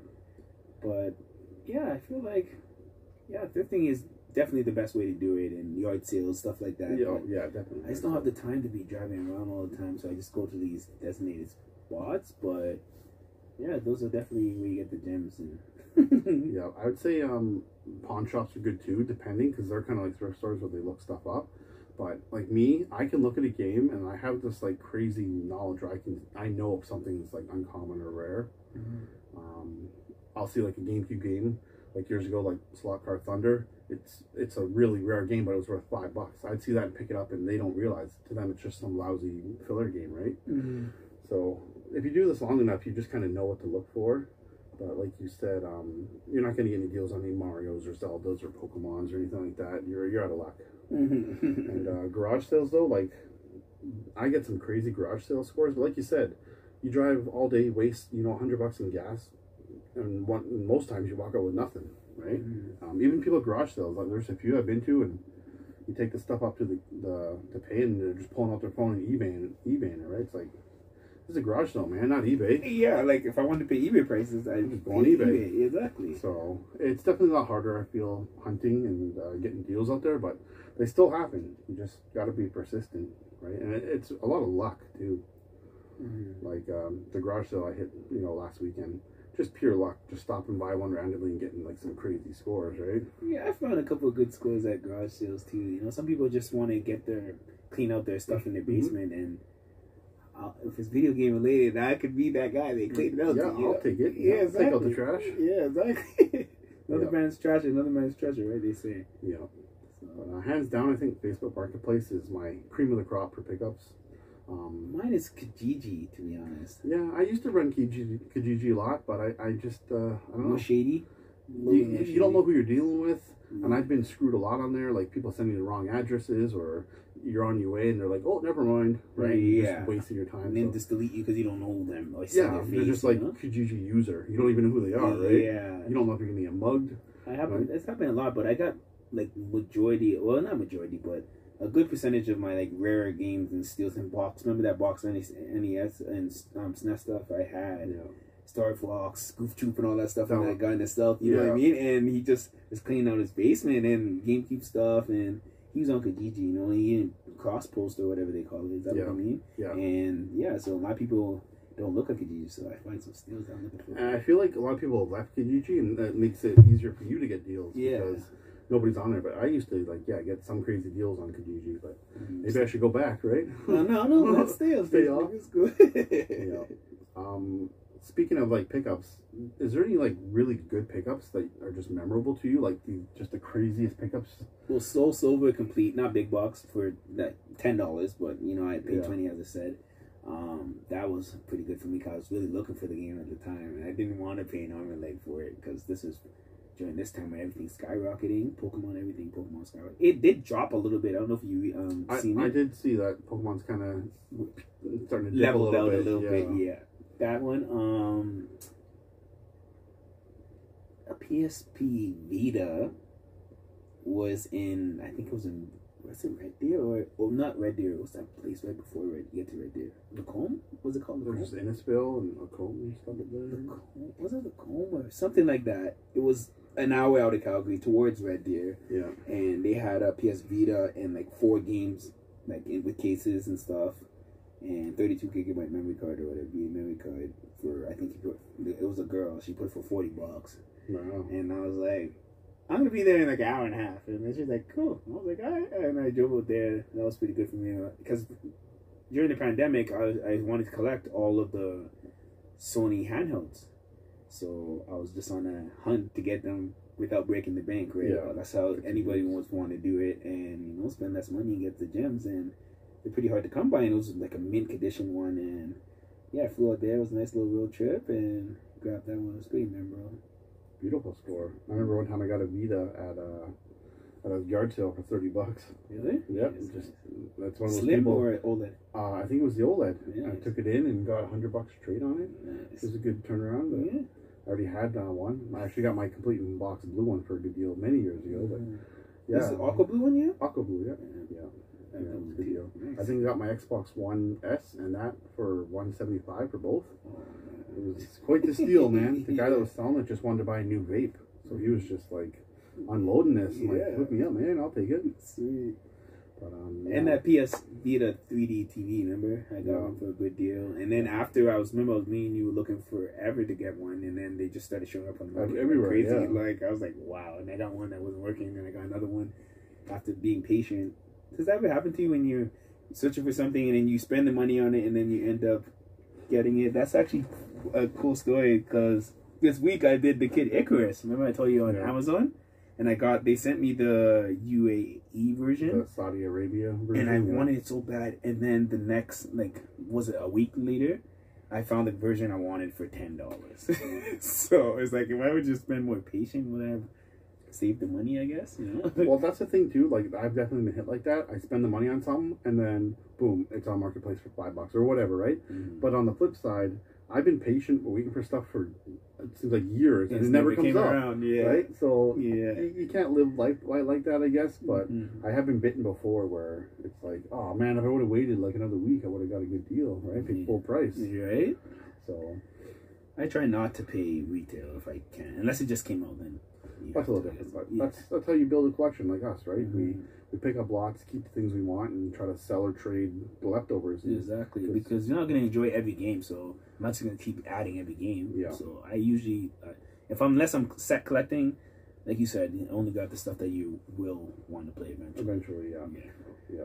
Those people that go for like PS1 sets and like PS3 sets, like I don't understand that, because you got 200 sports games, right? Yeah. Like I don't mind sports games, but I ain't gonna be playing like all 18 Madden games on PS3, right? Yeah, exactly. Right. So yeah, definitely not doing that. Yeah, I talk about some of my memorable pickups, but I don't think the podcast is long enough.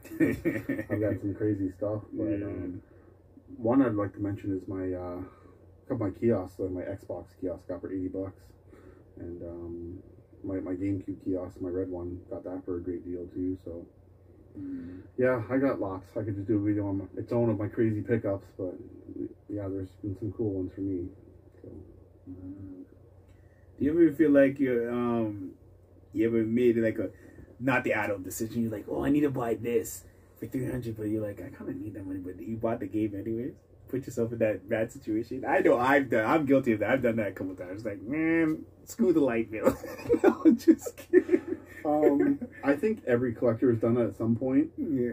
I know in my earlier days of collecting, a good deal comes up and you're a little tight on before paydays, right? And like, we're not rich people. Like everyone sees my videos and like, oh, you're rich. No, man, I'm broke, man. Like, I got a good job, but I'm not any rich, right? So you know, we live paycheck to paycheck sometimes, and my earlier days, there's times where I'm like, oh, I can push off that utility bill for 2 weeks, right? And I got to get this, right? So I've definitely done that. Put myself, you know, having ramen noodles for lunch for the next week, right? McDonald's, you know? Oh, McDonald's, that's luxury living. Mac and cheese, ham sandwiches. Yeah. Yeah.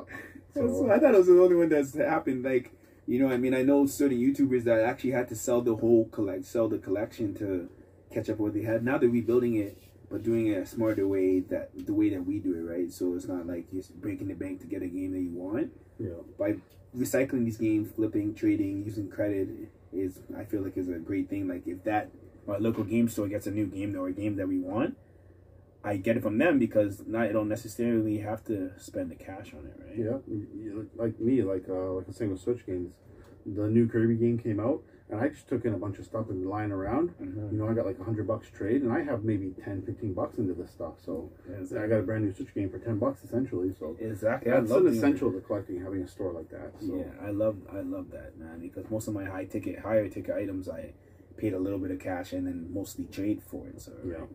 Just like I got this Tronbon statue, it was $800 or whatever it was, right? And that's I would never spend that kind of cash on a statue. But I took in a whack load of cheap finds, thrift stores, marketplace, and I had that thing paid for a trade, right? And I think I had maybe like $100-200 into all that stuff, right? So definitely big ticket items are nice to get that way. Yeah. One thing I want to touch on when you said about how some of the YouTubers sell their stuff, right?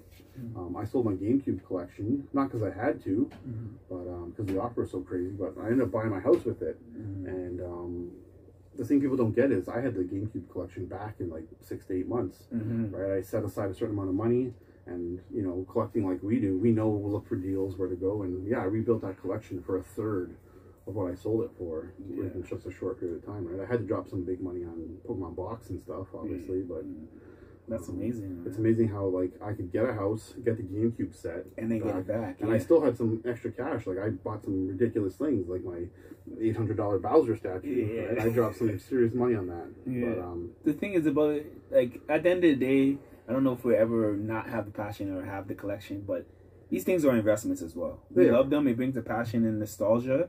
But they are valuable as well. So that was a grown man thing you did to sell that collection. I know you love that. You know what I mean? It was tough. You got it back, but now you have a house, man. And that's a huge smart step. thing. Yeah, smart thing to do. If I could sell a little bit of my collection or one of my collections and buy a house, I might have to make that decision too, because the games will come around. But I don't know if I do it now. Would you redo the GameCube now? Man, I wouldn't get it for the prices I paid, because I did this all post or pre-COVID. Yeah. I literally like got my mortgage and stuff like 2 months before COVID hit. So fortunately, GameCube was still on the lower end at the time. So it was all about timing. But now, you know, if it was to get a house, I probably would still do it, because what good's a collection if you don't got a house to put it in, right? Exactly. Just be moving all the time. And the things about it, like, I'm currently collecting a North American Wii U library, and I did it. I remember I started beginning of the year, and before they did the eShop announcement and for 3DS and Wii U, and since that announcement, the good thing you let me know to collect the heavy hitters first, so I tackled majority of them, and now the prices are skyrocketing. It's becoming not as fun, because I'm paying $60 for a Barbie game, you know what I mean? If you're buying on eBay, but which I haven't yet, but I mean, like, it's coming down to the last couple now, and it's like, wow, they're uncommon, but I don't really want to spend this on a Skylander game or whatever. But I'm glad that, like you said, the timing was better. They were still like average price, but now it's ridiculous, right? Yeah, like you said, once that Wii U shop got announced, man, like, there you go. It happened to PS3 when they announced PS3 was closing down, like PS3 game shot up. So yeah, you definitely did it in the nick of time for sure. It wouldn't be as feasible now. And just on the Wii U set, with set collecting, sometimes, you know, if you built a set for fairly cheap, and let's say you got to spend retail in the last like 2 or 3 games.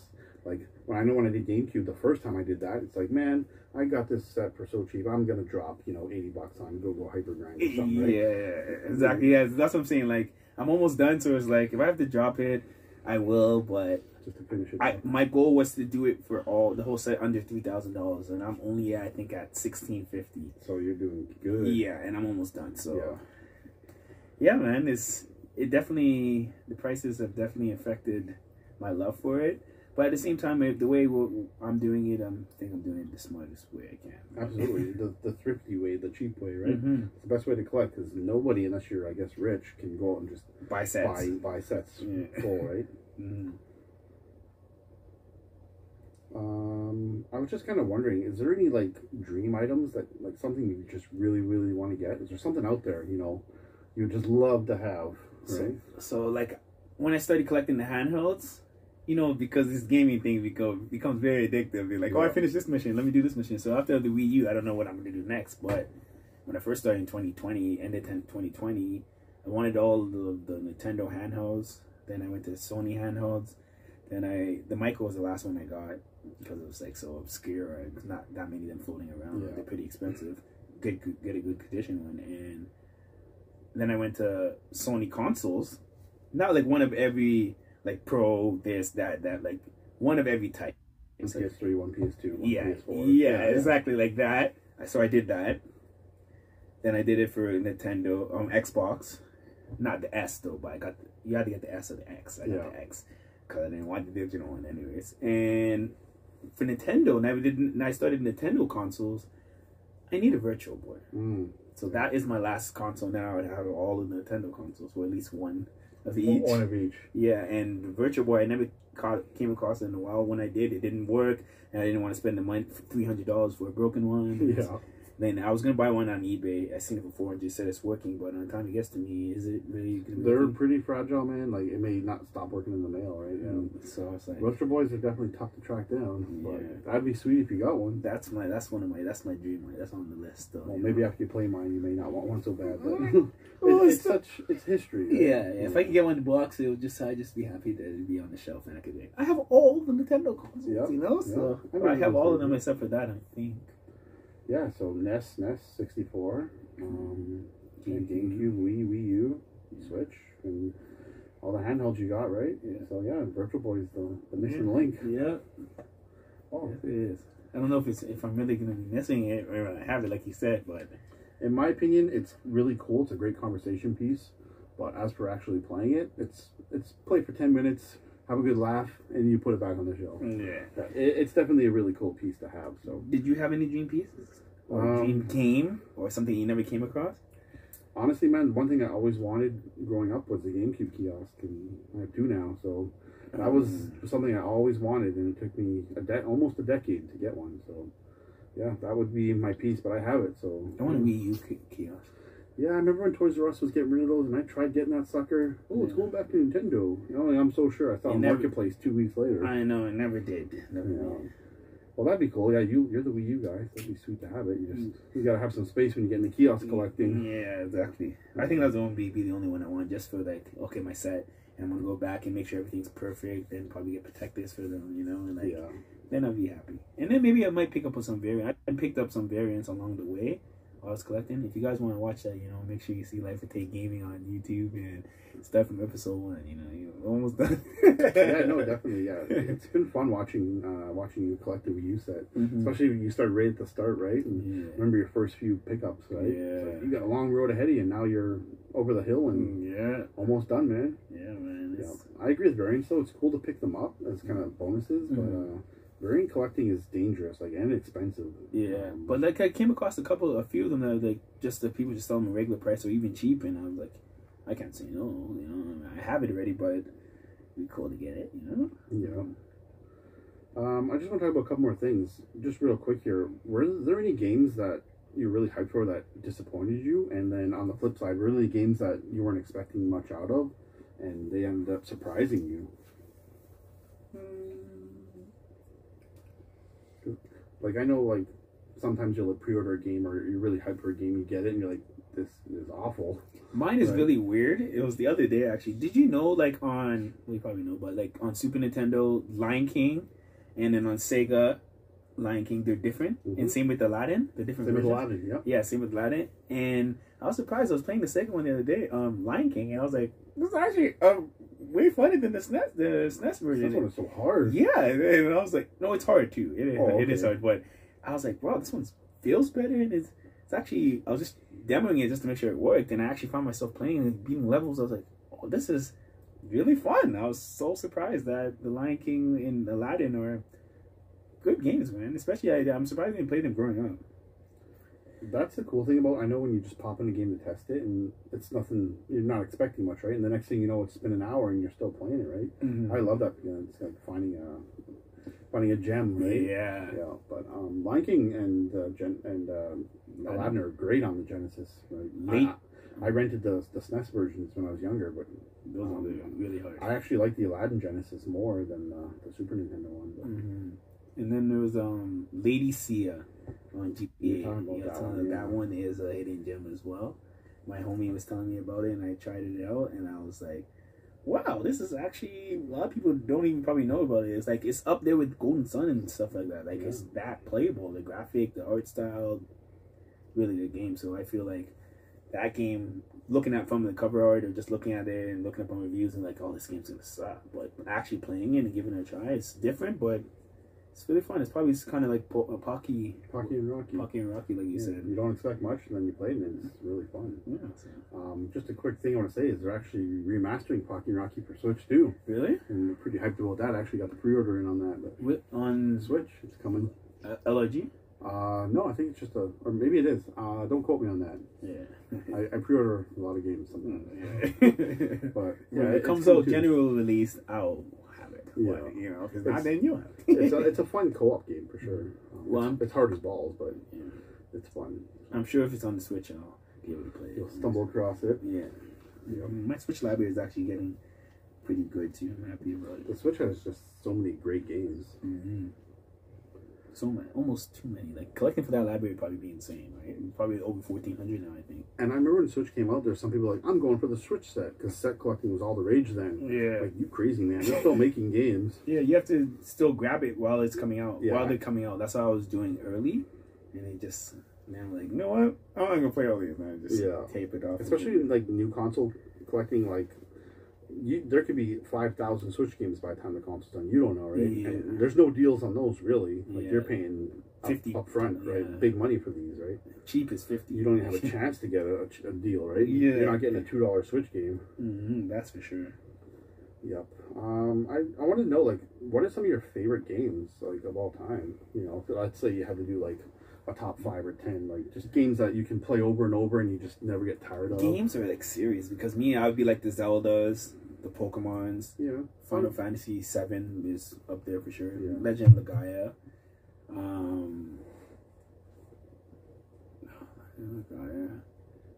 Super Mario RPG, just because nostalgia, I feel like. Yeah. Those are my type of games. What about you? Yeah, there's lots, man. Like, there's so much. It's so hard. Such a hard topic. Games like Snow Bros, Donkey Kong Country 2, Earthbound, Super Mario RPG, Link to the Past. I love, like, some modern games. I love the Fire Emblem Warriors game on Switch, Smash Bros. Ultimate. I love Left 4 Dead 2. Days Gone. Pikmin is probably one of my favorite games of all time. Man, you ain't sure right now. Yep. I love Pikmin. I never played it, to be honest. Oh, see, you got some games to play. I think I have it on Wii. Is it on Wii U? There's the Pikmin 3 on Wii U. Yeah, so I'm that's a good one too. Yeah, I'm gonna have to give it a try. That's actually, just real quick, my youngest kid's 6. He's 6. He beat Pikmin 3 on his own. Really? And, like, straight up, I was impressed because it's not an easy game. Yeah. So yeah, kids, man. He's getting his backlog, like, he's catching up. Yeah. But I love the Kingdom Hearts series too. Really? Have you played Kingdom Hearts? I have them all, but no. Dude, I think Cloud's in them. And in 1? Squall in 1 and 2. I don't know about 1 and 2. 3. Yeah, not after 2, I think. I haven't beaten 3. Are you sure Cloud's in 1? I thought it was just Squall. No, he's in 1. I'm pretty sure he's in 1. I don't think you get to fight him in 1. Now I'm starting to wonder. I haven't played 1 in a long time. Yeah, I think it might be 2. Maybe it is 2. Yeah. Or Squall's in 1. I have them all. I do plan to do a run through, you know? It's Final Fantasy meets Disney. It's crazy good, man. Like, and I know, I think it's 2 where you actually, on a side quest, you have to fight Cloud and Sephiroth. And they are the toughest battles in the game. That Buster Sword, man, and Sephiroth's huge sword. Long sword, yeah. Anyway, yeah, I loved Kingdom Hearts, and Marvel's Capcom's really great. So yeah, there's a lot of... I never played that. Yeah, and I heard 2 is the 2 big boy. is the pinnacle. 3 is great too. 1 is kind of bare bones. I have 3s and a lot of 3s. Yeah, 2 is definitely the best in my opinion. If you're a fighting game fan, they're definitely worth checking out. But I love a nice variety of games. You know, RPGs, action, fighting. So what those are your genres? Those are like some of my favorites. But I'm open to anything really. Like yeah, once I heard it's good, I'll take a recommendation and give it a try. That's how I am too. But JRPGs and RPGs are just role-playing games are just like my thing. Yeah. And platformers and Mario style. It's just then you start to say like, well, actually all of it, right? Yeah. Even like some sports games, like this hockey game I love on GameCube, NHL Hits 2002. I love that game, man. Like and just I'll play anything really. If I'm having fun, it's all good. So. Mario and Sonic on Switch is the Olympics. The Olympics, fun. I like knocking Mario out or Sonic. You know. Yeah. Some games you just don't expect to be good. Right? Yeah. You hear like sleepers. Yeah. So. And another thing I want to talk about is like, how does like your spouse feel about your collecting? Because I know it takes a special kind of person to put up with people like us, right? Man, mine's not very supportive. That's to say the least. I'm just being honest with you guys, and I'm being real authentic here. Not the most supportive. She plays here and there, but she thinks I have enough. Well, I guess once you get over that 500 mark, she's starting like you're not gonna play them all. They're just collecting dust, taking up space. They're expensive. But I used to be really into sneakers as well, which is like $255 or $100 plus a pair. So I told her like, think about this. I don't buy sneakers anymore, so I could buy like a whole lot of games for this one pair of sneakers, right? So it's a cheaper hobby, you know. And they're going up in price because I'd be getting sneakers, rid of some sneakers, and and help me do this. So maybe it's just like a habit, but. She doesn't really like me carrying in. When I brought that big CRT and 2 of them into the house, she's like, "This guy is a bad influence on you, man. He has all these TVs, and I was like, no, man, it's not like that. I love these. These TVs are just the best." And I showed her the picture, and I showed her the split screen. I'm like, "See, I'm playing Smash Bros. Here, and you can run Mario Kart, And then she's like, "That is kind of cool." See, you just gotta warm them up. Yeah, I was like, I've been there too. Like. When I first got with my wife, she didn't quite know how crazy it was going to be, right? Yeah. Did you accumulate all of this? Like I had a decent bit of collection in storage when I first met her. I only had like an upstairs half split house. Like when I met her, and a lot of this was in a shed. I just didn't have the space. But when we got our own first full house, I started pulling it out, and she's like, "I didn't know you had this much stuff, right?" It turned into this. Right? When we were buying a house, I'm like, this is the deal. You can have the upstairs, you do whatever you want. I'm having the basement, the game room, right? And that was kind of our happy medium. I know people that like have games all over the house, right? With your spouse, you gotta give a little, take a little, right? Yeah. If you can contain your hobby into one area, and then they give them their thing to do. It's like a piece, yeah. When I lock my door in my game room, she's like, "Okay, this is great." But I mean, like, I have the PS5 in the OLED downstairs because I have people over. Multiplayer, it's just easier there. So, but it looks clean, just a little section of games. And game normal, room, right? You go up into my room, and you're like, "This guy is a freak," Right? But, yeah. That was her deal too. She's like, "I want a normal looking house." I'm like, that's fine. You come in my house, it looks normal. Yeah. You don't know what kind of weirdo I am until you get down to the basement. Right? Yeah, exactly. So, no, it's good, and I think our spouses like have hobbies too, right? Yeah. Mine's gaming's, and then your wife should have something else, right? Yeah. Like, but I understand the struggle sometimes. Like, I feel some heat sometimes, bringing in CRTs or kiosks, right? Yeah. Another one? Yeah. Right? My wife wasn't like a big gamer growing up, so she doesn't know the appeal to it, right? So it's hard for them to understand. And the things about it, I feel like you do when you're an adult when you couldn't do when you were young. Like I said, I grew up with a single mom, so even though I know maybe on birthdays or on Christmases she'd bring a game for me that I wanted or been playing at my friend's house, a new one's out now, but she thought that was still cool. Get it for me. I'd appreciate it, but I couldn't afford to get all the games I wanted then.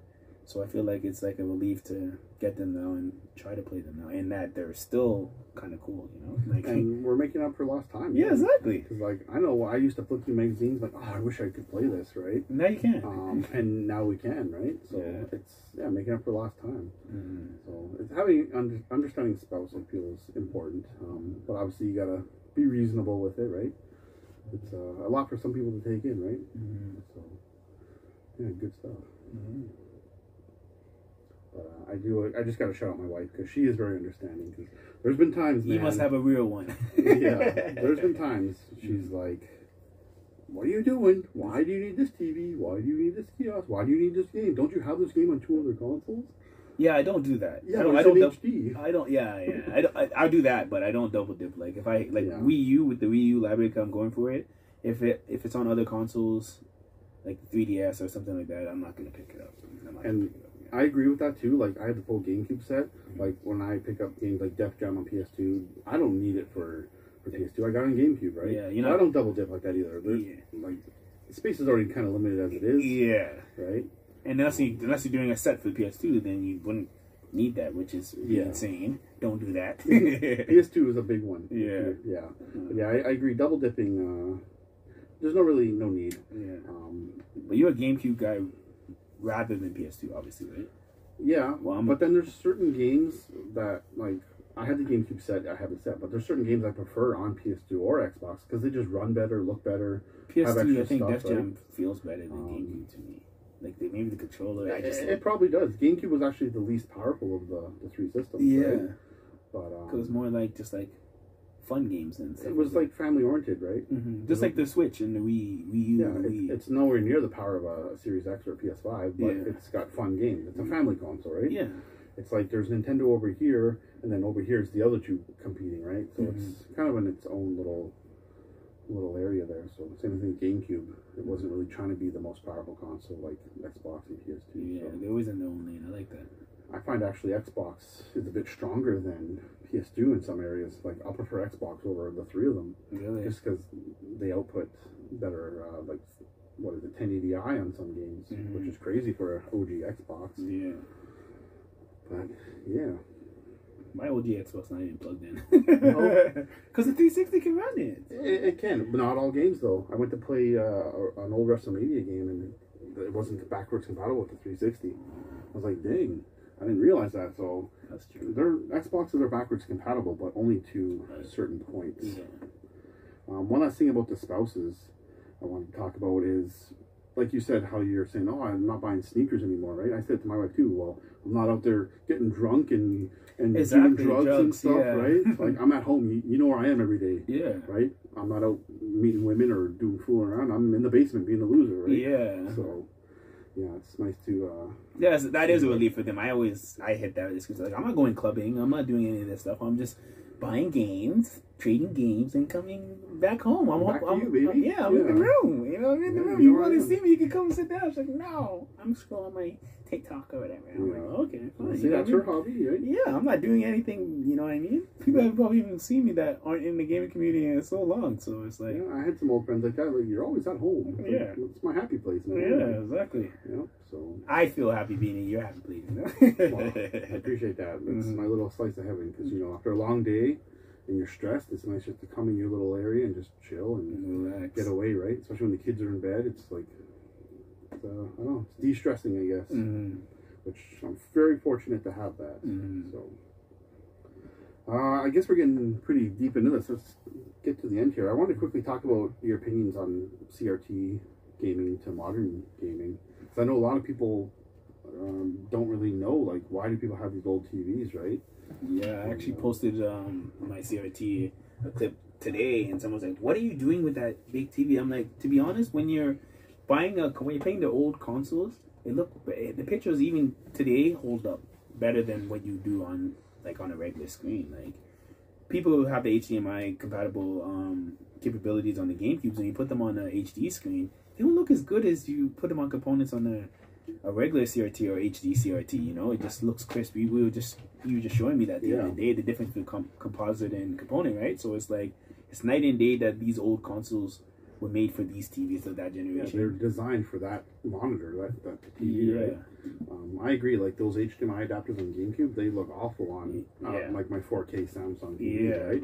Like, they don't look good. I'll even take composite on a CRT over HDMI. Exactly, to a HDMI to the 4K TV. Yeah. Only bad thing of negative things about them is that they're so heavy. Yeah, oh They're yeah. so heavy and will ruin a little bit of your walls if you bring it You're around not the house. careful. Yeah, if you're not careful. But See, that's a true enthusiast when you banged up your walls trying to get it in the house. Yes, I breaking did. your back. I can scrape my CRT just a little bit right here. It makes me upset, but you know, it's worth it. It's definitely worth it. The sound quality, dual pictures, that's so much cool things. Yeah, absolutely. I'm kind of a purist that way. Where like behind Tay, you guys obviously can't see it, but I've got a 1980s console TV, and that looks great for Atari and Intellivision. I'm a true believer of playing the original hardware on the original TV time period correct TV. Right? The Atari was designed for a TV like that. The picture's crappy, but that's what it was designed for, right? And then the HD CRTs are great for GameCube, Dreamcast, PS2, Xbox. 360. And then you get like the Trinitron Vegas and 310s and stuff, and they're great for 16-bit and 64, PS1, stuff like that. So Wii too, right? Wii looks great on either or. Probably better on the HD CRTs. Mine inputs are full, but yeah, I even run PS3 and 360 on my HD CRTs, and they look great. So do you think Xbox One looks good on HD too? I put an Xbox One on it, and I feel like it's better on modern TV. Yeah. I think 360 and PS3 are kind of like the peak for HD CRTs because through component. That's probably where I'd draw the line. Anything after that. What about PlayStation? So PlayStation 1 you would say it looks better on the Wega than the HD? Yeah, because it's more polygon-y, right? Yeah. It looks good with those scan lines. And yeah, so like my Trinitron 310 here, I got like Sega Genesis 64, TurboGrafx, PS1, SNES, NES, and they all look great on that because they're more pixelated polygon-y graphics, right? You get into GameCube and PS2 and Dreamcast and Xbox, they're more defined and they just look good on that. So yeah, definitely, if you have the space, I'd say CRTs are great for that era of gaming. Yeah, it's definitely a must-have if you're a gamer collecting retro consoles. Yeah, if you're a retro gamer, you're not a real retro gamer until you have one of those and scraped your wall, right, and broken your back or squished your fingers. Yeah, get in the weight room a little bit because when you're moving, nobody's helping me. They said. The thing too is I find like not only they're heavy, they're just so dang awkward. Yeah, it's right, very front heavy. Yeah, yeah. So shout out to my buddies that helped me move my like 10 TVs in here. Yeah. It's more than that, but more than that. Once they're in place, easy, the little guys are easy, but the big boys are like Tay said, they're heavy, they're a pain in the butt to move. Yeah. But when you're sitting there gaming on them, man, it's just crisp, nice sound. Like they're beautiful, man. Yeah, it's worth it. Definitely worth it. But again, I love my 4K TV too, like Series X and PS4 and PS5 were fantastic on those TVs. So. Yeah, if you got the space in a game room, you know, definitely suggest it. I definitely do. Get some CRTs for the retro stuff. All right, kind of the last thing I want to talk about is just the kind of people we met in this hobby. Like I've been doing this a bit longer than Tay, and I've met some really good people in this hobby. For instance, like Tay here, like I consider him a friend. He's a super cool guy, right? And we met through gaming. Like it's a shared passion between gamers from all walks of life, right? Yeah, it definitely introduced me to a bunch of people that I consider friends as well, man. You know, and it's like I would never met these people if I didn't have the same passion as them. And it's always good to have friends that you both passionate about the same thing because you know you can be genuine, you can be yourself. I don't have someone looking at me like, oh nerd, I could just say, look at these pickups, and they're excited as I am about it, you know. I'm happy for them when they send me those pictures. I'm like, sweet, awesome, you know, and it's just like keeps you going, and it's good, you know. Birds of a feather flock together. That's how I think, you know. And I know, like for me personally, growing up, like games weren't cool. Yeah, like. If you're playing like my Game Boy, I'd be embarrassed to bring it to school. Yeah, right? It's like, look at that loser. Are you playing Pokemon and Yu-Gi-Oh? Or like, you're thinking about Z anime? Like, now I think it's a lot more accepted. Socially accepted. It has. It's become so mainstream. Like some people say, gaming's bigger than movies. Right? I think it is. I think it is. It's a booming business, and it's way more accepted. Like me growing up, like I didn't know any girls that played besides my sister. Exactly. Right. But now, like, there's gamer girls, like legit ones. That I know some good girls, like my friend Kelsey. She's a nerdy girl. And she's super cool and she loves games. Right. Like so. Yeah, I think it's super sweet, man. It's for every genre, you know, and it's just an amazing hobby. You meet some great people with it. Makes some strong, nice connections, you know. Yeah, absolutely. Definitely, man. It's definitely one of the highlights of loving and video games. You know, Yep. Cool people. You know.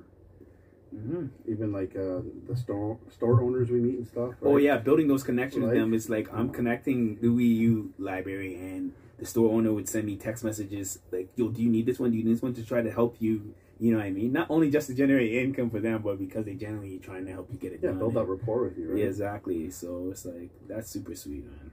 Yeah, then the store owner here with me, like he's known my kids since they were born or before they were born. My older boy, he's like 4 years old, 5 years old, right? And he now, my older kid, he's got his own account at the game store and he's doing trade-ins now, so it's like a recurring business, right? So yeah, it's just great to build that connection with people. Yeah, you know, it is like Tay said, nice to talk about games and pickups and with stuff, someone that with cares someone else about that that. cares, right? Yeah, it's like he said, I've had some like coworkers, if they see like an Olimar amiibo in my toolbox at work, like, what the heck is that?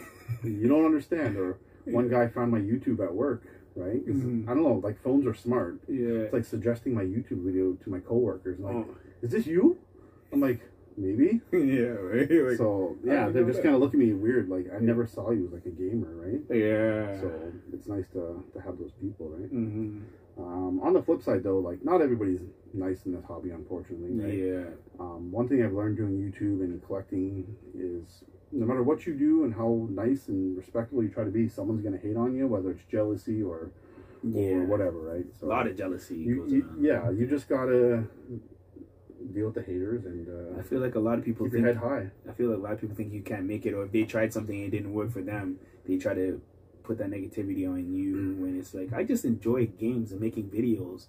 For me in general, it's like a documentary, right? You can go back and look back and see how far you progressed and how far you come, games you've got, backlogs, and add it to the collection. And I feel like that's important. So I'm doing that obviously because I enjoy it, but other people that enjoy it will watch the videos as well, right? So, yeah, and even like on the YouTube community, I've met some great people through YouTube, and even those relationships are great because, you know, years ago when YouTube was smaller, like you couldn't have anywhere to share this kind of stuff with, and like I love reading comments and interacting with people, right? And it's really cool, and I like seeing passionate people like Tay on their channels, right? Where they're so passionate, it's just a joy to watch, right? Just building that family and that community of people that love the same things as you do, right? Yeah, absolutely. So.